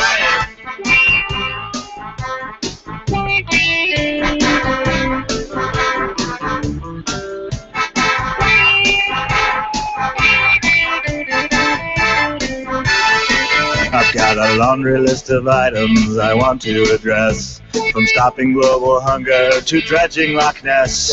I'm trying to promote more rational thought, and I'll try to answer any question you've got. But how can I ever see the changes I seek when I can only set up shop 1 hour a week? This Week in Science is coming your way. You better just listen to what we say. And if you've learned anything from the words that we've said, then please just remember it's all in your head. 'Cause it's This Week in Science. This Week in Science. This Week in Science. Science. Science. Science. Science. This Week in Science. This Week in Science. This Week in Science. Science. Science. Science. This Week in Science. This Week in Science. This Week in Science. This Week in Science. This Week in Science. This Week in Science. This Week in Science. This Week in Science.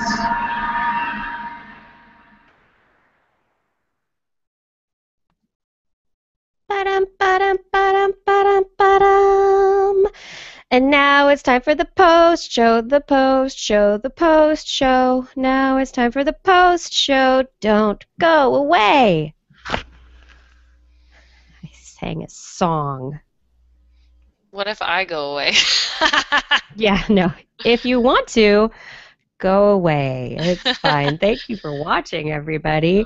I was going to ask if we can set up a mailing party Sure. next week, maybe. That sounds great. That would be awesome.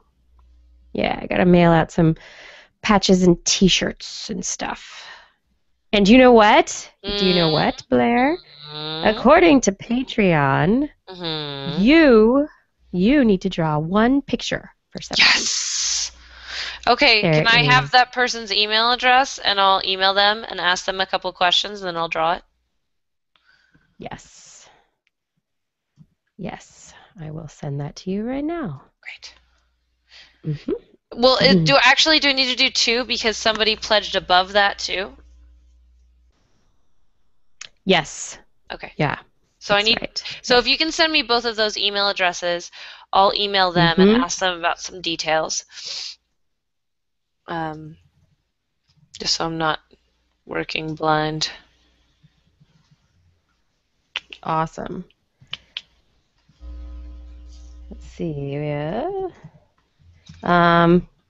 Yeah, so there's that. And then was there anything else? Oh, and next Thursday, I emailed you guys like probably a few weeks ago to warn you all, but next Thursday I will not be here. When did this happen? Okay. Way to spring this on us at the last minute. Psh. I sent an email out like forever ago. That's fine. We got it. You're allowed to take a night off. So I guess that means I'm in charge. Muhahaha. Yeah, right. You want to be in charge, Justin? Go ahead. We'll have fun. We'll have fun. Yeah, we have to who's gonna? Somebody has to decide they're in charge. I think Blair just did. All right, Justin's in charge. Oh, okay. Yeah. Yeah. No, it'll be. Yeah, Justin's in charge. Why are you maniacally laughing at this proposition? It's a pretty funny laugh too. It's like evil laugh. Justin's in charge. This is something that should be intuitive. This should be, of course, obviously, it's a hierarchy, right? Hey, horses. Be the figurehead. I'm happy with that. Of course. Now we're actually gonna have to talk at some point before we try to do that, to figure out who says what and does what in terms of things that are said. Resetting up the template. Because we become such a formulaic. So, at least in our Uber structure, if not in our content. You won't know how to go back to doing. You won't know how to do anything. I don't know how to free flow anymore. I don't know. I think it'll be fine. Yeah. I think we'll do okay. I hope we do all right. So as long as we still get our stories in on Wednesday. Is it? I thought it was Thursday.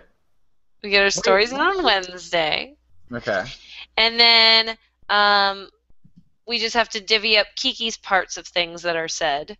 And I always do the show break when she's not there. It's like not a big deal. Yeah. Yeah, and I'll make sure that I make a new run sheet. I'll do it right now. Okay. What about music? What's the deal with that? Oh, we won't have any. Yeah. Basically, we won't have any, which is always weird. Yeah. Can I play it on another speaker or something? Justin, what did you do the one time that you got music to play? How did you do that? Did you get another microphone in front of a speaker or something? What? Do you remember when you played music in an after show once? You played like songs that you had recorded.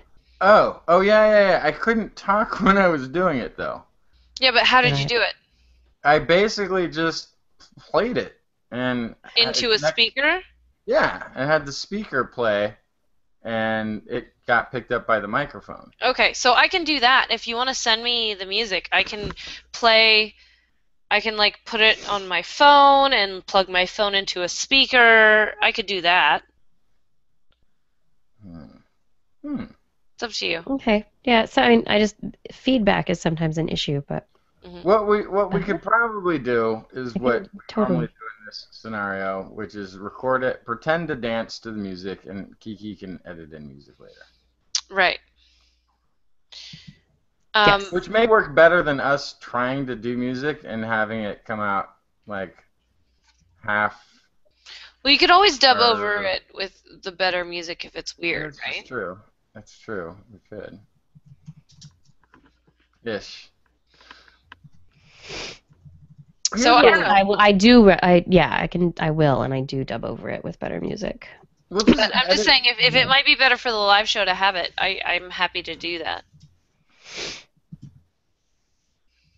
Don't worry about it. I've got this whole other idea for what we're gonna do for next week's show. We're gonna do something completely different. We're gonna have this new. We're gonna have a like a completely different take on the way we do the show. Mm-hmm. Yeah, right. I'm gonna do the animal corner. Right. Right. You're gonna do the disclaimer. We'll mix it. We'll jumble it all up. Someone asked about the botanical thing. Uh-oh. What happened? We saw photos. There was a Twitter picture or something of. Yeah. Why are you? Oh, so yeah, the video that was made related to Mimosa pudica that Blair created that we did together. It's done. It's up, and it has been shared to Patreon supporters. So until next week, it will be available on the Patreon website, and I did send out a thing, so I was hoping that it would have been shared with you all, but sometimes you miss those emails or don't look at them. I've so got to start contributing to So, the Patreon so I can see this. yeah. Or I can just send you the link. But yeah, so basically it is private in the sense that if you have the link, you can watch it. So Is it now in our chat room? I have not put it in the chat room. So Well, show of somebody might hands, have. Blair and Justin, Mm. and I guess people in the chat room. I don't know. Should I share it with the chat room right now? Would Oh, that it be says good? the post is only visible to. I can't see it. Well, I I don't can give know. you can see it if you are a Patreon supporter of ours currently, Oh yeah, or if from I the give you the 21st. link. So if I give you the link right now in the chat room, or if I email you the I link feel like or I'm part of chat a you the tiered link. society now. I feel like I'm being left out. Tiered Like this is society. like this is This what is like a, high speed this is a, internet's gonna be like. this was one of Like our pay no for more that. net neutrality. You don't get to watch the Not TWIS net videos. neutrality. I'm against it. You need net neutrality. I understand Patreon members are awesome, but I do also think like I don't also want it to be like that's how you. It's so twisted and torn in my. I think you shouldn't. You shouldn't share it. That I Uh-huh. should not share it. Yeah. If you can't contribute $1, you have to wait a week. You gotta wait a week if you can't contribute $1. But I can share it with Justin. But I'm gonna share it with Justin. Yeah. Okay, I no longer care I about guess. these other people. Now that I care not about the have-nots. You think you can buy me? You think you can buy me off that easily, Kirsten? No. It's in there. I just put it in the chat, Justin. I don't want to see it. in I the don't Google. want to even. Okay, it's in the Google Plus chat. You can click Now on that it if you want some to. people aren't allowed to see it, I don't want to see it either. It's just. I'll wait with my brothers and sisters who didn't happen to support the Patreon yet. And how is it going with the Patreon, by the way? Do we have enough to do like the road trip to do the live show? Do we have like a? Can we spend I the? think we It's would burning need a hole more. in my pocket, and I don't even have it. We would need more to do a road trip. Let's do a Definitely. road trip. Let's get that Winnebago fired up. Let's go hit the road. Fire up that Winnebago. Fire it up. Bring the noise. Fire it up. Let's go make some poster boards and like picket something for science. Picket something for science. Or like we could go and picket like a sciencey organization and have it be all like, "Good job, thank you, gold star, well done, keep up the science." Like, there's no positive protest. Nobody shows up and is like, "Yeah, you're doing great." I think we have. Sorry, I'm still talking about this. But we have 139 people that have contributed to us. They all get to see the video. I think that's fine. Yeah. Yeah, Gord is saying, Gord, who also, I know you are a supporter, so you should be able to see it as well. He's saying there is the night attack argument that if you care about the show enough to show up live, you get it regardless of whether you're a patron. That's pretty good. Which is true for this, for TWIS, for what we're doing right now. But what Blair and I did was put together a short that's totally separate. It's a TWIS short, and it's not something that you can show up for live. So it's like a special. Equipment. Everyone will get to see it. Yeah. And so it did kind of cost money to make. My goodness. We have a paywall. Just this one thing. We have a paywall. We talked about this in class. It's a time release paywall. We decided and agreed. All of a sudden, we have a paywall, which I think I was No, Justin, it's not a paywall. It's a delay. It's if you were so awesome as to content. Embargoed content. No. Yes, it is. That's what it is. Because everyone's going to see it. Yes, it's embargoed. We can think of our Patreon supporters as journalists, and that they are getting a first glimpse at the article and chance to check it out and think about it a little bit before it actually goes live to the rest of the public. Well, what's so our interesting Patreon audience is just getting a chance to mull it over a little bit more before everyone else gets to see it. And our other tens of thousands of listeners, regular listeners, get the edited down podcast version. Anyhow, they don't even know that they're missing it right now. That's true. Although next week, maybe, Kiki, should I be saying something next week in the break about the extra content? Because it will be released then, right? Yeah. So maybe something should be said at the break about, go to TWIS.org to see our first TWIS short. Blah blah blah blah blah. Oh, I thought you were going to announce the pinup calendar. Yes, 12 months of Justin. I mean, otherwise I still got to ask. Otherwise, I have to ask you again. Well, I have to ask you again. What was that photo shoot for? If you weren't planning on using those photographs for a pinup calendar,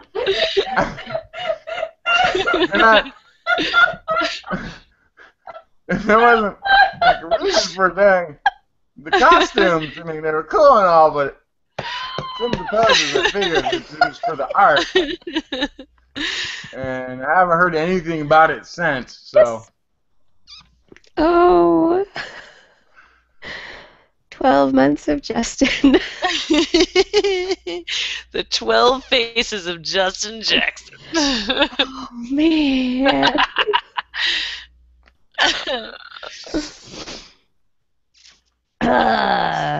We should definitely do that. We should do like a Halloween picture of all of us in Halloween get-ups and. So you two are in San Francisco, which is a costume city. Oh yeah. It just is. Yeah. It's a costume city. I'm really bad. Thanks, Bugsy. We'll make them wait. Wait, what? Okay, what? I'm really bad at costume. I need help with my Halloween costume this year. Mhm. Because every year I forget to work on it. You want to be the Higgs boson? Is that what I'm gonna be? Like a big round. I don't even know what shape it would be. Round. Maybe a giant foam ball.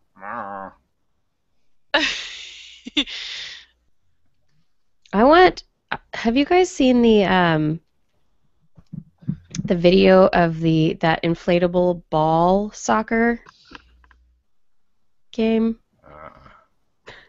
I don't know the link. I don't know the link for it, but it's really funny. It's like these inflatable hamster balls that like go around people's heads and bodies, and basically it's like a donut shape. It's like a donut hole out the middle so that your legs come out the bottom and you can run around and play soccer and kick a ball. But then like if two people come up against each Get too other, close to each the other. balls bounce into each other and Oh they my go like people go flying and bouncing all over the place. It's Wow. like this Italian it's some Italian thing. It's funny. Hmm? It's really funny. You could get one of Actually, those, I like actually inflatable think hamster ball. in regards to the chat room conversations going on, the Justin pinup calendar would be actually hugely successful if we had a female audience. We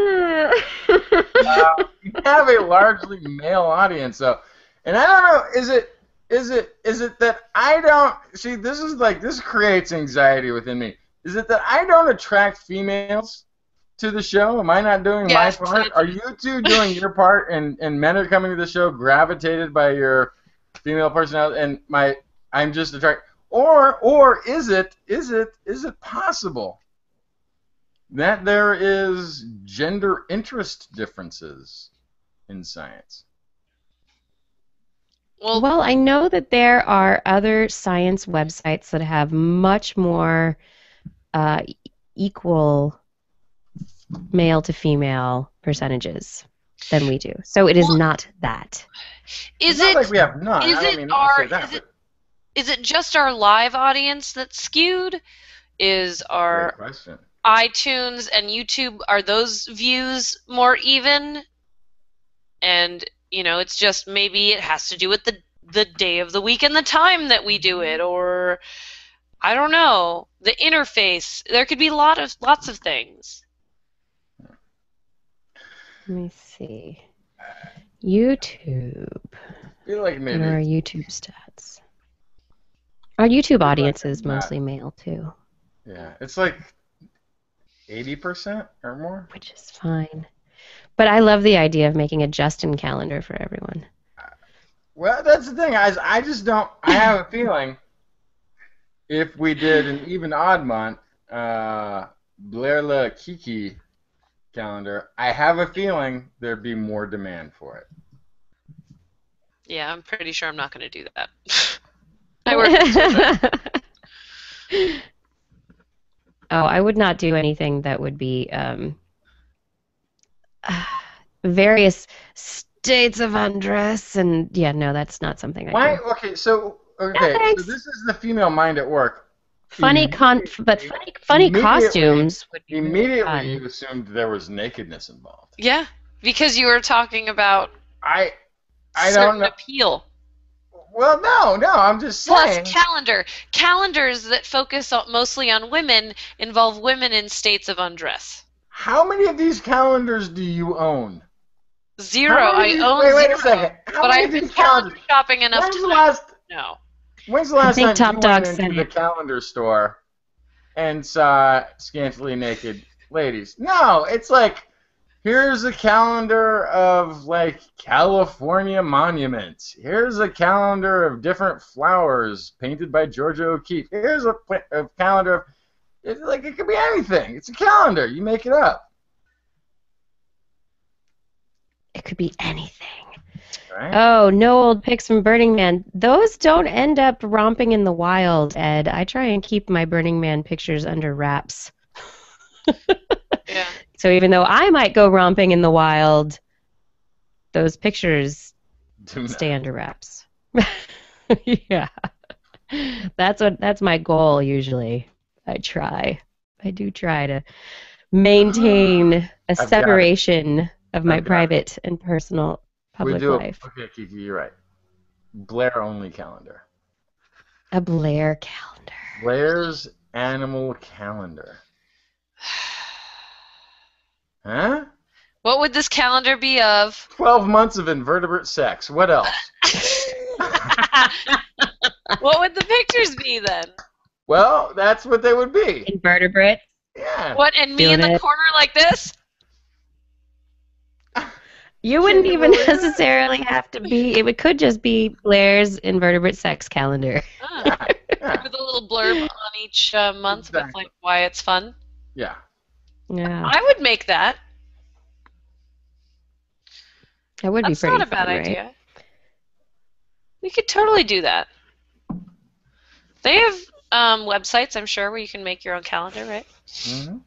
We just have many months until that would be appropriate again. Right. Oh, no. See, this is where a lot of calendar makers have gone bankrupt. Is waiting till like November, December to put their calendars out. People already bought their calendars. People already have next year's calendar. People buy calendars earlier than you think. If you wait till the Usually last they minute to do, put out yeah. a calendar, you know what? That's a great looking calendar. I've already got 3 for next year. I'm good. Thank you. People are usually You on know. top of that more Yeah. than I am. Yeah. And it's not like you don't have stuff to plan for next year. Hopefully you're in good enough condition that you're planning next year's birthday party. You want to know what day of the week it's. Best thing you can do, ask for next year's days off now. If you're working and you need a schedule, figure out next year's schedule. Turn those into your boss. Look how on top of things you are. Here's the days off I need next year, just so those are locked out of the way. Plan around them. Okay. Next year, these are my days. Blair's Animal Nice. Sex Corner calendar. Calendar. It's a calendar. Maybe not with Blair, but with animals. With invertebrates. Blair's sex calendar. We'll just call it that. It'll have like the black plastic wrapping on it, right? When we show it. We wish we could show you the We'll calendar. just have a black cover. But we're not able to at this time. It's wrapped in black plastic. It's gonna come in a paper bag, and it'll be billed to the TWIS swag website, not to anything else. Yeah, you can order the Blair sex calendar now. Wow. Too bad we're talking about this live. People wouldn't know what hit them. Right. Frights for Bobots says someone would come into your house and see it and go, "What the hell is that? What is that?" It's a good And then you could say, conversation "Well, starter. this is a sea slug, and Oddly, this here, that's this a lady animal part. engages in This here's traumatic lady This part. animal insemination." stabs its mate in the head with its penis. And injects some Seminal fluid fluid there into their Into its head. brain space.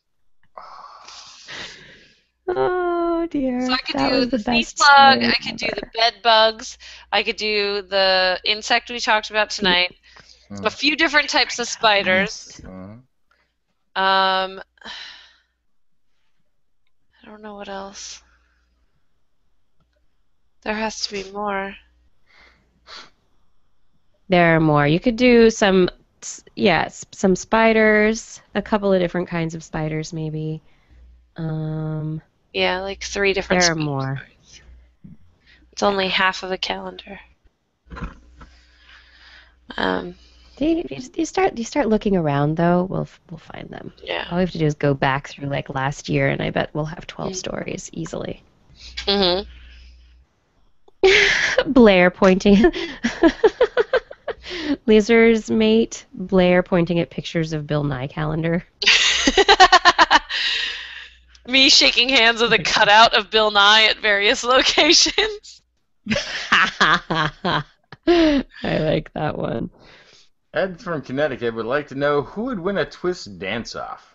Oh yeah, it's the squid! I forgot about the squid that I talked about. Justin would win. Blair's The got a squid. project. And there's an octopus that's super cool. Now she's going on she's like, let's see, calendar.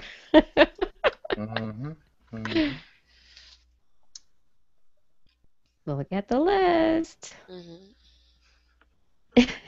I'll think about it. We have to find That's very non-copyrighted technical images, sounding, though. Ajo. Or pay Yeah, I for know. That would be the copyrighted thing is images. Yeah. pay for copyrighted images or it would either pay for copyrighted images or use your artistic talents Oh, I could draw to draw them. pictures. I To like draw pictures of that. them. Yeah, that's not a bad idea. Or, or you could do. They can't all be copyrighted, right? Like some of this research has to be done. Usually kind of low quality if they're not copyrighted. Oh, yeah. Yeah. Let's just get the copyrighted I mean, stuff. you'd have to Like you'd have seriously, to get these images probably from researchers who are working with the animals and have taken pictures of them. and guess you know. what? Guess what? You're the first person ever to call them to ask to use Hey, the. I'm making a calendar. Do you have an Seriously, image? yeah. Yeah. Yeah, and and it's actually more of, hey, congratulations, we've selected your photo to be part of our calendar. Aren't you lucky? And that's it. They'll be like, yeah, awesome, my photo. They're going to use it in the calendar about invertebrate sex. This is awesome. I'm going to tell my friends. That's more likely how. Yeah. That, or I could, yeah. It would also be cool to, like, use 12 different techniques of drawing and coloring things. That would be Okay. pretty fun, too. Mm-hmm. Okay, I think the photos would be better. You could do both. You could do both. I could do a side-by-side. You could do both, yeah. Yeah. Has my video slowed down a lot for you guys? Yeah, you're becoming slightly pixelated and your mouth is moving out of sync with your words. Okay. Oh, I don't know so's who this yours. person is that I pose as. Am I going to be offended by this, chat room? Probably, right? By what? Oh, Eliza Dushku? No. She's What? awesome. What are you guys talking about? She was in she's an Dollhouse, actress? and she was from Buffy. Yeah, she's an actress. She was There's a lot of kind of her mostly Buffy's naked when nemesis I look for her a up on the while. internet. Oh yeah, she's done a lot of that too. But she's also she's kind of a little powerhouse down in Hollywood, actually. Who? What? Do you have think of she's this on a pic of this octopus, but naked? Naked octopuses? When is an I octopus brought not you- naked? Oh! I see When a it's lot a of jar? fingers. Oh wait, that's the wrong joke. Damn. Never mind. Then we get new guests for the show, right? Then we get new listeners. Tony That's not Steele how to could get help me. more women calendar. listening, though. I'm pretty sure that's not how. All right. So I've got No. to start doing the show topless. I got it. There we go. Mink whale ringtones. Nice. Oh my god. Just, That's pretty funny Oh, stuff. I've heard of right there. Octodad. I Okay. can- Lizer's mate, thank you. Oh, quack. Mink whale quack. yeah. Oh yeah. I was actually surprised we didn't have audio on that. I'm gonna try and find it. You know what you could do? You know what you could do, Blair? Mm. You could do a comic strip Of. each month. You have the different invertebrate sex weirdness, or right? Each month there's a different one, right? Mm-hmm. But then the panels, which would be the months, you could fill in with cartoons, like a comic strip, of the social implications. Or just you could do one maybe at the bottom. Like one comic strip at the bottom, social implications of whatever that interesting sexual behavior is. Could be interesting. Right?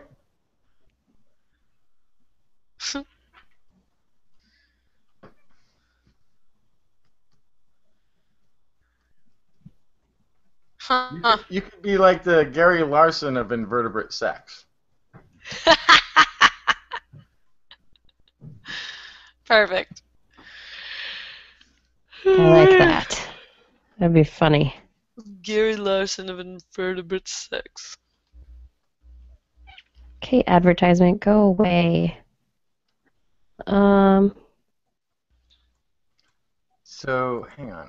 You know what? I Something just happened. yellingly tweeted about the Patreon and that if people wanted to see the thing, if they you would want to just. see this video, you have to be a patron. Yep, I gotta. yep. I don't know where. I don't have a Right. Patreon button on my web. Why is that? Why do I always have to go look it up?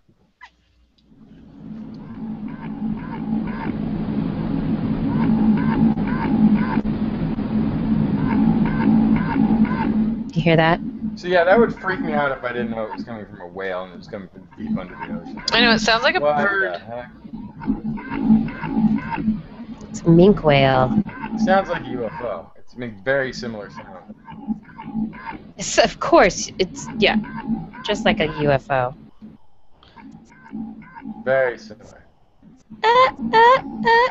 No, I do not want that as a ringtone.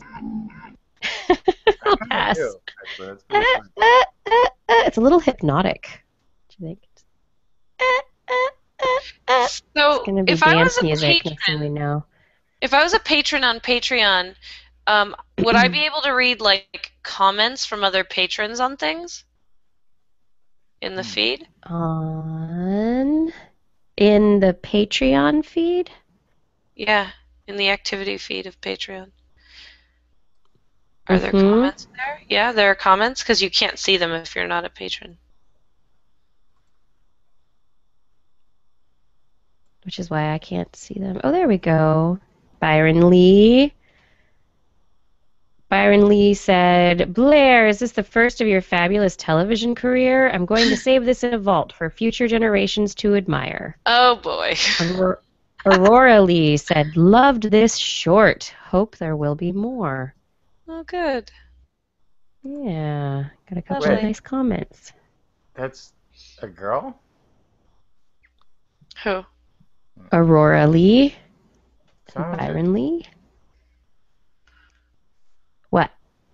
Oh no. So maybe Blair has cross-gender appeal. That I wasn't. What? I'm just saying. You're just saying. Just saying. Just insane. Just insane, of course. Where did I see? Is it on our website? Was our website? Somebody said that I interrupt too much. Don't read comments on the website. Somebody said Like, wait, what? I interrupt the conversation, the flow of conversation too often. And I want to tell whoever that was, I completely agree with you.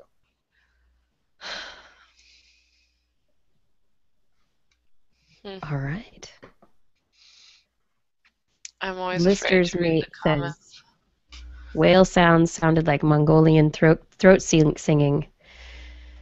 It actually sounds. It's what's weird about it. What's really odd about that sound is that's the sound you hear when you're inside of a UFO. That's what it sounds like. When you're outside, it doesn't sound like that. But when you're inside, that's like the hum of the mechanism that makes it go, whatever that transmorgified space-time reality generator is.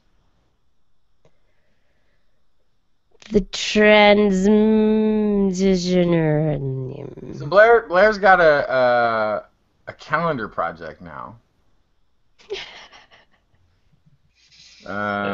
She's got some cartooning to do. Kiki, what are you doing? Can you tell us what you're doing? I don't know what you're doing. What is so next stinking Thursday, important I am going to be moderating a panel for UCSF and a group here in the city called Swiss Next on the future of reproduction.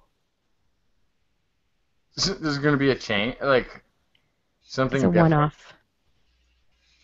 Huh? Something different than what we've been doing. Let's not make. What's that Woody Allen movie where they go into the machine? Oh yeah, and then the steak is good for you. Yeah, which is fine. But so what? Can we get a preview? Can we get a sneak preview right now? What is? Oh, you're just monitoring the panel, so you're asking the questions. You're not. I'm asking providing questions, the yeah. answers. Yeah. All right. We'll give you this week, but What?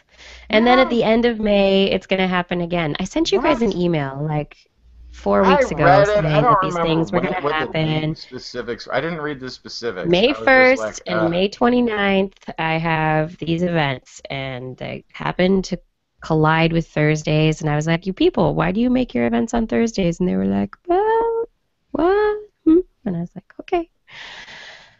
But this cannot be a regular occurrence. I found the comment, Justin. It's funny. right. Don't worry about it. So, but I agree with them. Like it's very possible I interrupt too often. It's hard. It's a hard format to like. What are you gonna do? Buzz in before you talk? Well, so yeah, part of that too is it is weird. It's a weird dynamic with 3 people.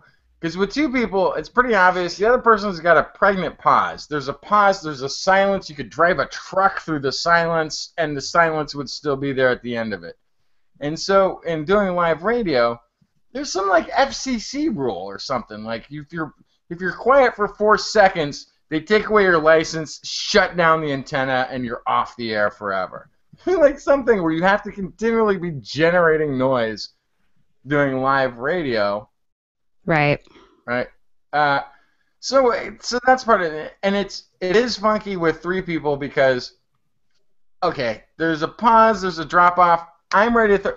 The other person also was ready to, and we both, bam, smacked into each other, trying to jump into the silence. So there's that. There's also, I like to think when I interject things, it's because I'm the voice of reason. It's a very good reason for it.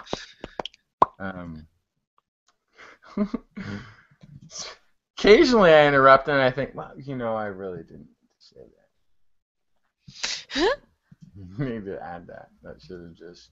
That's the thing that somebody listening at home should have just added to it, and I really didn't need to say it out loud. But then what if they didn't?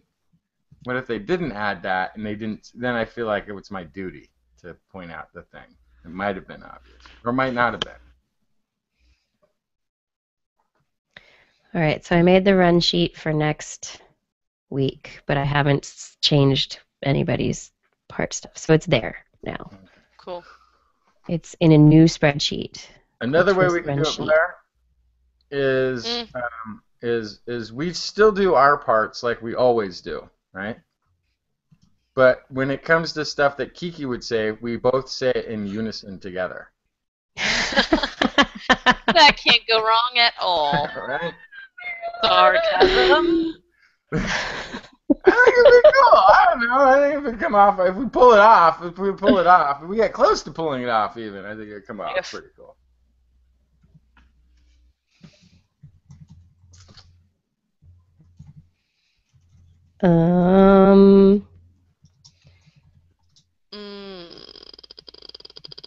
Is it bedtime now? It's totally bedtime.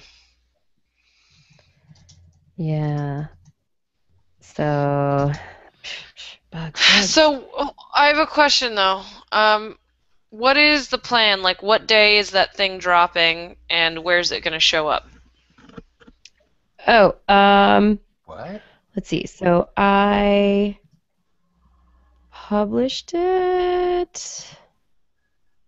Hey, no, wrong way. I published it on. Everything is slow. April 21st at 4:45 p.m. So, What's dropping? What happened? What's dropping? The drop. Sounds like there's a plane dropping out of the sky where I'm at right now. But wait, what? What are you talking about? Oh, I can hear that. High-pitched noise. Yeah. Yeah, it's seriously like coming down really quickly not where the airport is. I'll wait for the explosion before I go looking for bodies.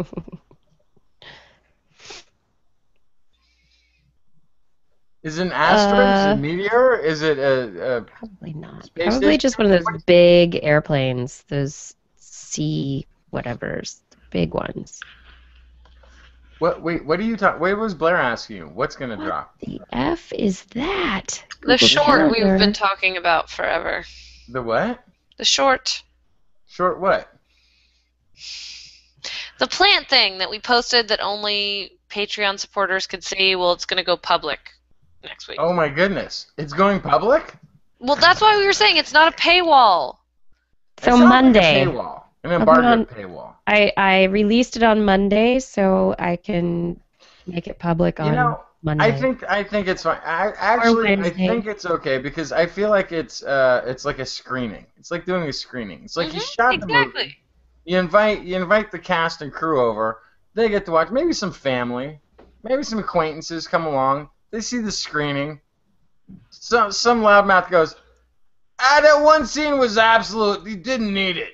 It's like cousin so and so. He's not actually in the industry, but then the directors and the writer talk to each other and be like, actually, the bastard's right. That doesn't belong there.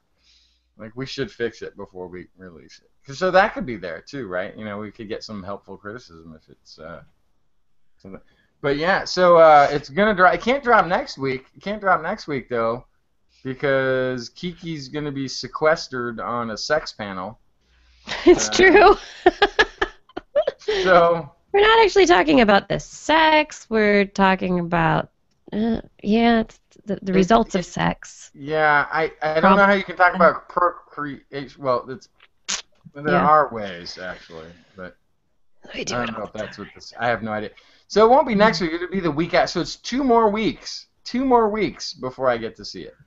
What I put it in the chat. I didn't notice. It's still there. It's sitting there. If you just go to the chat box, I'm not right going to there. watch it. it's right there, Justin. Just in the chat, right? Not in the TWIS chat, but in our little group chat in the Hangout. Okay, I'm not going to watch this until my people. My people are free. Really? Solid. I'm going to stay solid with my peeps and who don't have the dollar, and I'm going to, wait. Well, actually, I'm going to cheat. I got to see this. Where is that? I have to see it. Where is it at? There's so much chat room that went on. No, No. it's in the Google Hangouts. Google Hangout chat. The Google Hangout chat. We have a Google Hangout chat? Oh my Yeah, god. just You've for talked on us. it before. How long have you done? How long have you been doing this? Oh, there is The something. top thing. Okay, I see it now. Come on, Justin. Let's talk about sex, baby. Oh, Let's it's like talk 3.5 about minutes. and me. Sure. Let's talk That's a whole about all the segment. good things and the bad things that may be. Let's talk 3.5 about. minutes. That's a short. Let's talk about sex. Blair's talking. Let's talk about sex. Let's talk about sex.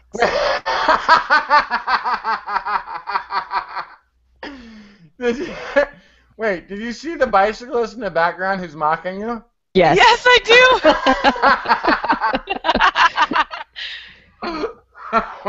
I didn't know that was happening at the time. I couldn't stop him. I was like, yeah, you just came in there and we'll just let it go. We'll let it go.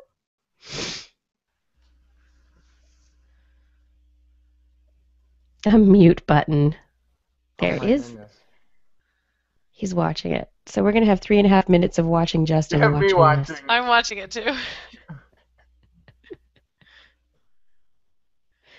There, you can see it in the reflection of Justin's glasses. It's a learning process. I think the next one will be better.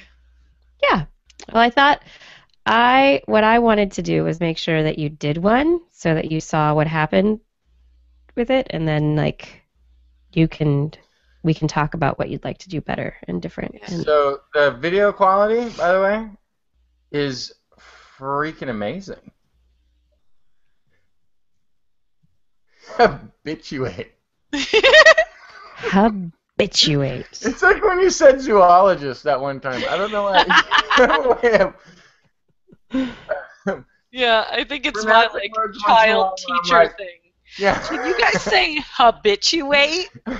I'm a zoologist, and it almost should be followed by you. Like, well, I can't say. I can say it in private, but you GED carrying troglodyte.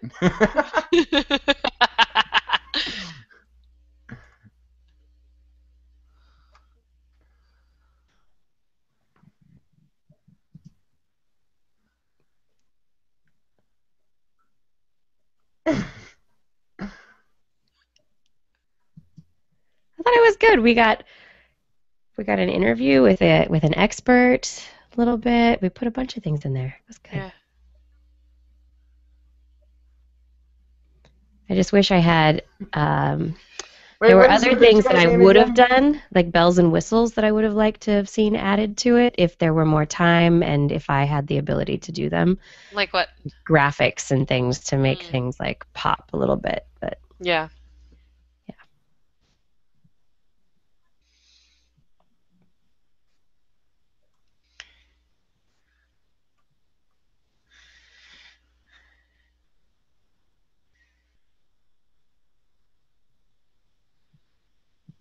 Nice.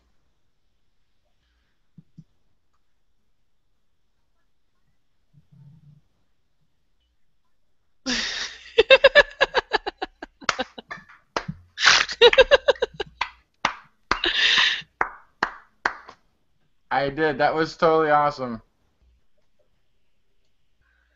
Nice. Very cool. Well I done. mean, it's not a bad first one. No, oh, that was very good. That was, and the quality of the shoot was the lighting, the camera, and everything. That's always thing. Like I've always, whenever I thank you try to very shoot much. something, and I Thank look you. at I it, might just go into camera work, editing and directing from now on. I'll just be behind. Let Blair be the Oh, please. in front of camera girl. yeah. Blair did a great. Blair, you did awesome. Yeah, I The think Blair plant, did I think the awesome. plant did a good job too. The plants did a great job. Yeah. They're the real stars. I think the goth biker troll in the background. You know, you weren't. You actually came across pretty Exploratorium. good. I think you came across At pretty well. the exploratorium, what is he? Who is he kidding? Acting like he's too cool for this stuff. He's at the exploratorium. You may be a bike messenger. They're cooler than everyone. Maybe. Because they deliver messages. Or he's visiting ironically.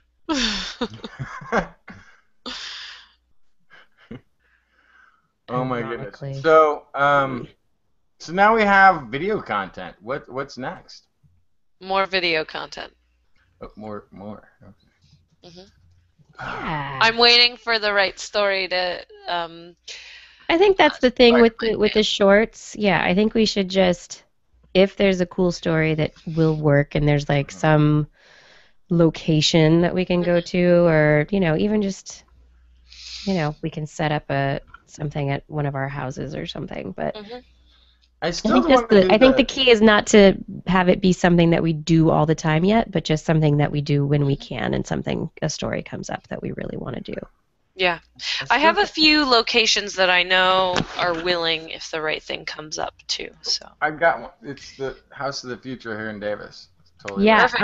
I talked that. briefly with the guy, the PR guy, and I have to get back in touch with him. We have to talk again. But yeah.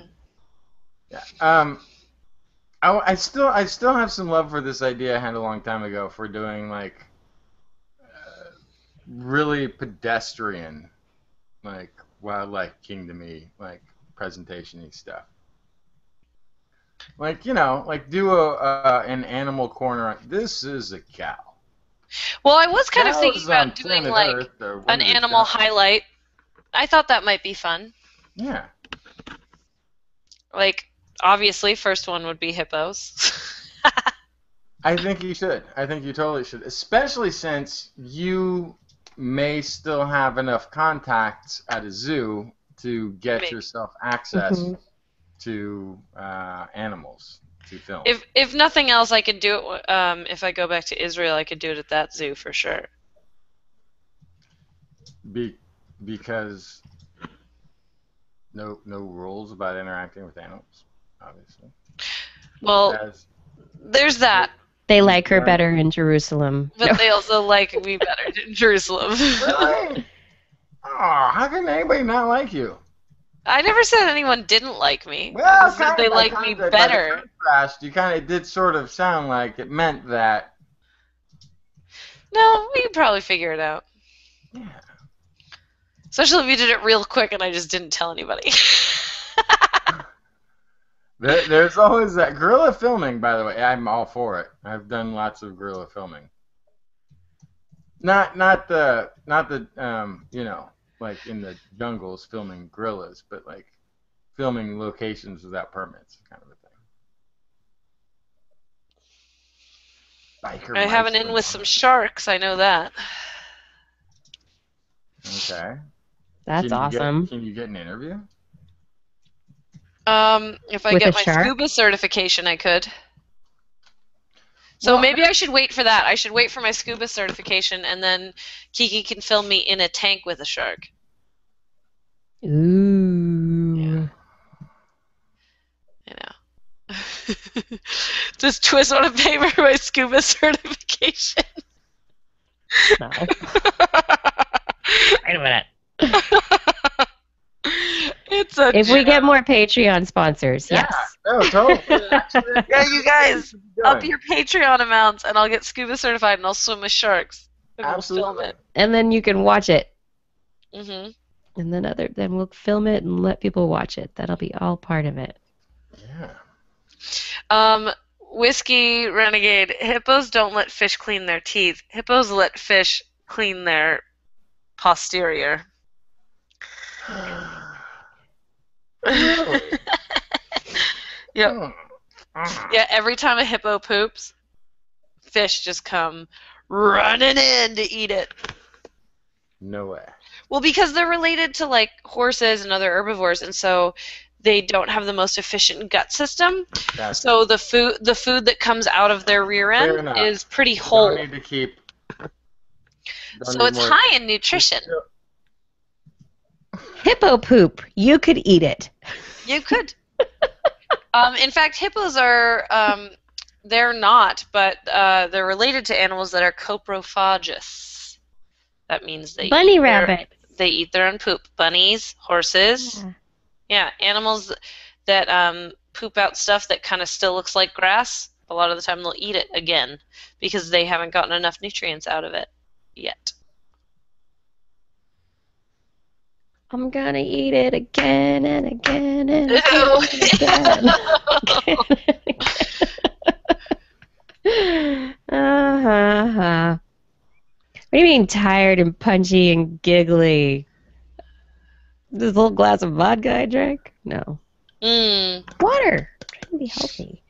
I drank tea from this mug that has a burrowing owl on it. Oh, they Look have. at him. I think we have those nearby. I think I used to. see In them. Davis? I think there's burrowing owls up there. No, they were in Vacaville, but close. There used to be burrowing owls in Davis. There was a whole patch of dirt for a long, long time off of one of the streets that they wouldn't let anybody build on it forever because they thought there were still burrowing owls on it. They were trying to preserve it, but it was right next to this busy road, and there were no birds there. Well, that's And so actually they finally built on it. where the burrowing owls I remember seeing in Vacaville were on a pretty busy road. Actually, they were right off of it, between a golf course and a very busy road. They had this big stretch, and you could see them out there pretty much daily.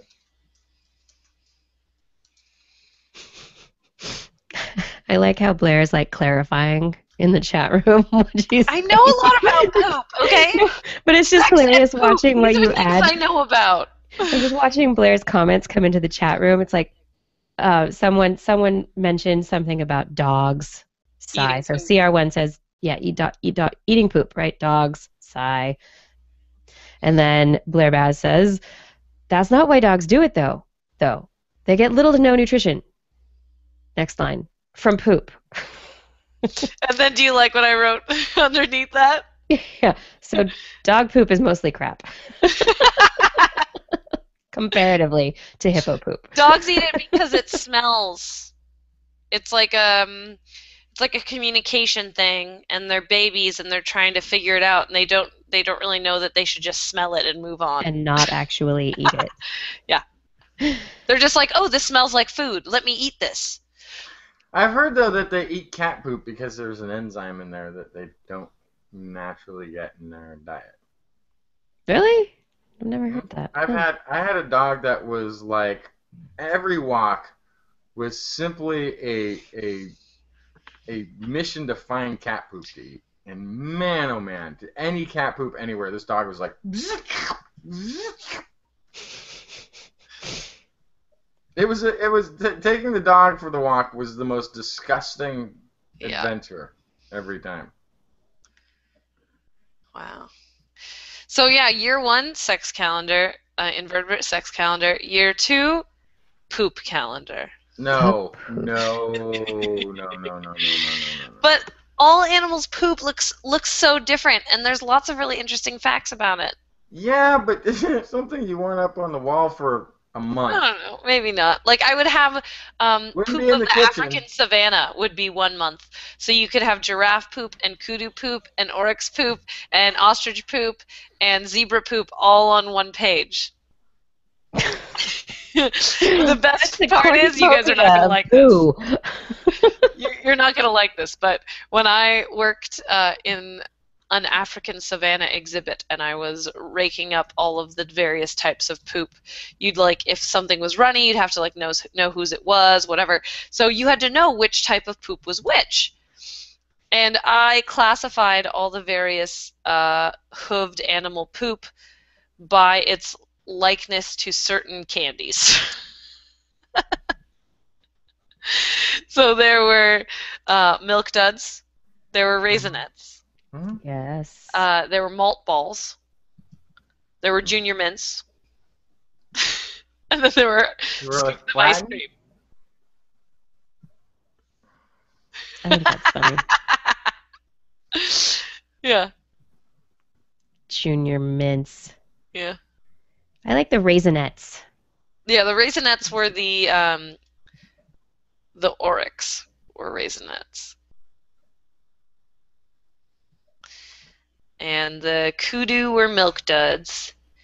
And the giraffe were malted milk balls. And then the zebras were ice cream scoops. Because it just looks like bear poop, or horse poop.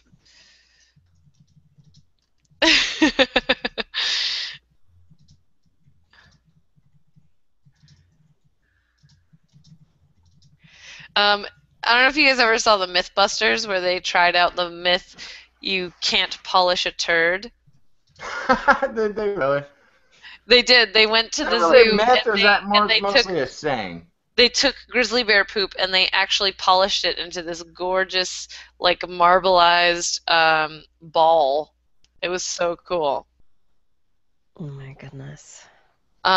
Also, at some zoos, you can buy elephant poop paper. So they turn elephant poop into notebooks. Oh, that's kind of cool. Oh yeah, I've seen that before. I've never seen that. But the poop paper. Really yeah, at the San Diego Zoo, they sell a few different kinds of paper made of poo.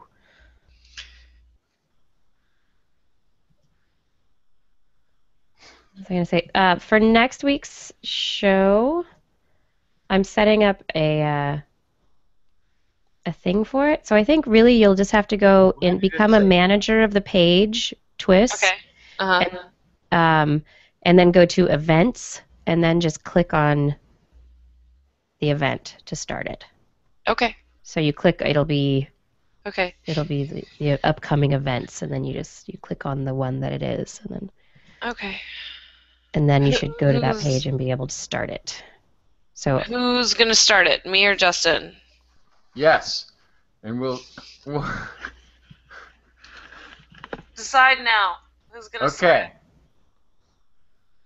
I think if you're going to be TWIS, you have to start it. Right. So, are you gonna be TWIS or am I gonna be TWIS? Oh, gotcha. Yeah, I could be TWIS. Yeah, okay. I could do it. So you have the login for it? There's a login? Yeah, you have to log into the Google account for TWIS to do it. Yeah. Oh, I don't think I do. Do I? I guess I do. I guess I do. I actually was twist when I first tried to sign on today, which I think it accidentally made me the manager of the site. I don't know if I. Well, send me whatever deets I would need to log into it, Kiki, and yeah, it'll be up and running in time next week. Okay. Yeah, why don't you send it to both of us just in case?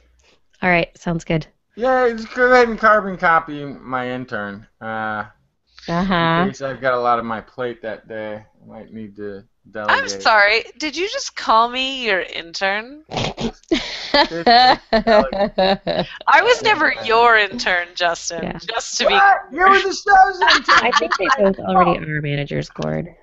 Yeah. I think you both are managers of the page. I have made them managers. See, she does like me better. I'm not picking favorites. You people. Didn't want to hit your... You people.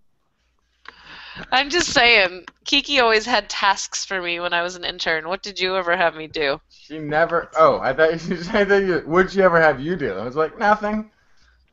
Our meetings were like this. Justin, yeah, Kiki, you gonna bring the awesome? Oh yeah. Was that how they went? I think that's pretty much how the meetings were. That's what I took away from the meetings. I know there was a lot of like details and stuff that you were like, oh. I thought it was more like, Justin, show up, don't be late, don't mess up. Don't mess up. It did take a while to get the bag of trust when I was taking a tangent that it wouldn't be some sort of sexist, racist, politically incorrect tirade into aliens are real and they're here to steal our women. I don't know where you thought it would ever be going, but there was always like, I don't trust where this conversation is going. For a long time, there was really there was like tightness in my chest when you'd start talking about some things. I was like, what is he gonna do? When do I kick him? At what point? My foot was ready. Excuse me. Goodness. So we'll have fun. All right. Well, I need to go to bed. I have to wake up at 5. That's early. What? Yeah. Oh my gosh! If I were you, I would just stay up at this point. Nope. Not There's even. really not any point of going to sleep at this hour when you have to be up at that hour. Justin, you're crazy. Yeah. It's still 6 hours. That's crazy. 6 hours for sleeping? Yep. It takes me 6 hours to get to sleep. That's part of your crazy. Oh, all That's right. part of your All crazy. right, well, go ahead. How much sleep do you expect? Cram sleep. Huh? I like to get a good 12 hours a day. Oh my god. That's how I feel like I'm really ready to take on the day. That sounds so nice. Isn't it? Interview George Norrie. I don't know if interviewing George Norrie, and I don't know if I'd be a good fit for George Norrie's show, but I would love to have a beer with George Norrie and talk to him just off the air. It'd be awesome. Well, actually, if we recorded it, I guess it could be played live. We could even do it live. Yeah, no, I would love to have George Norrie on the show. He's the closest thing I think I can accept in the void that is Art Bell's leaving. Yeah. What is happening? I'm hearing what? Are you There's like hearing some what techno I'm or something watching? happening. Yeah, Beep, oh, beep, oh. beep. What's going on over there? Blair's over there like watching YouTube videos. I'm She's watching a gotten bored YouTube of the video that after someone show. sent me. Can you hear it? A little No, bit. not Yeah. really. Why can you hear it? That's weird. I mean, we can hear it like it's in the background. We can't hear it like. Probably just because your headphones are so loud. Because you young kids with your loud music. Yeah, loud music, young kids. Okay. watching I'm a Climate Scientist. Kirsten's laughing because she's the one. She's the one when they got like the 20-foot speaker, the like 2-story speaker at the front of the stage. She's the one dancing in front of it, and when the bass beats are hitting, her clothes are vibrating like boom, boom, boom, like they're bouncing along with the music. So. Right. Comments on young people.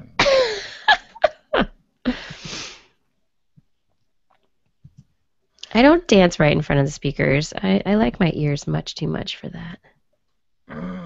Okay, you say so. Whatever, Kiki.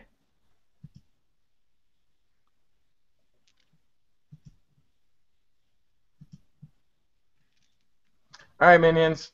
I got to get my 12 hours of sleep. Go to hell.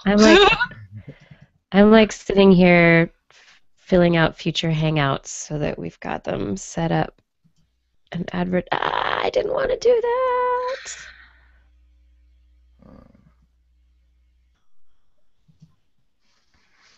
I want to do a public service announcement warning people about cats. Can we fit that into one of the Sure. No. things that we do? What? As long as it's all factual. Yeah, I'm not going to make any up stuff. I don't need to. Like, Cats he is could, evil. I mean, it could Proven by be science. jokey, but it could be all real stuff that we've reported. Anything I do has Loki involved. That could be fun. Yeah. I don't think it would be fun. Why? Why wouldn't it be fun, Like Kirsten? cats? Is that why? I like cats. Well, Okay. there's nothing wrong with liking cats as long as you're aware of how dangerous they are. Yes. You know, Yes, I'm aware. people engage in dangerous, risky behaviors. You don't want to prevent them from knowing the facts about that risky behavior. You want them to know all the risks involved in their risky behavior, such as owning It's cats true. or having contact with other people's cats, or allowing cats to share the surface of the earth with humans. Shh. We need Little to just, extreme there, buddy. okay. Well, this is just I'm just bouncing ideas off the wall. Getting the ideas, kind of getting the. Mhm. Maybe I'll go for a walk and have some better ideas. But we'll figure it out. We'll do a PSA on cat danger. I was thinking of a rhyme like stranger danger, but with cats, and I can't think of it. I'll have to think about it. Cat scat fever. That's Huh? good. Yeah. We've already got a song for it then. Cat scat fever. Gotta Woo! watch out for that Dr. Plasma and a bottle of beer. Yeah, the details. All right, I really have to go. It's almost 11. It is. I'm only gonna get 11 It's hours. of almost sleep 11. if I stay I've asleep done later. some work while I've been here with you guys, so this is good. I'm getting some of my producer work done. All right, I'm listener I'm mate. gonna Twitch soon. It's time to go to listeners sleep. mate, I'm gonna put on Coast to Coast with you. I think that's a good idea. I haven't listened to tune.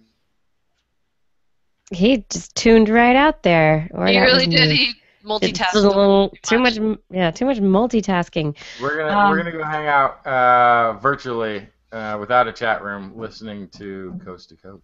Nice. Everyone, thank you so much for watching tonight. Thanks for hanging out during our after show and watching us watch videos. Or I was just watching them watch videos too. So, yeah, it was awesome. Thanks once again. We'll see you guys next week.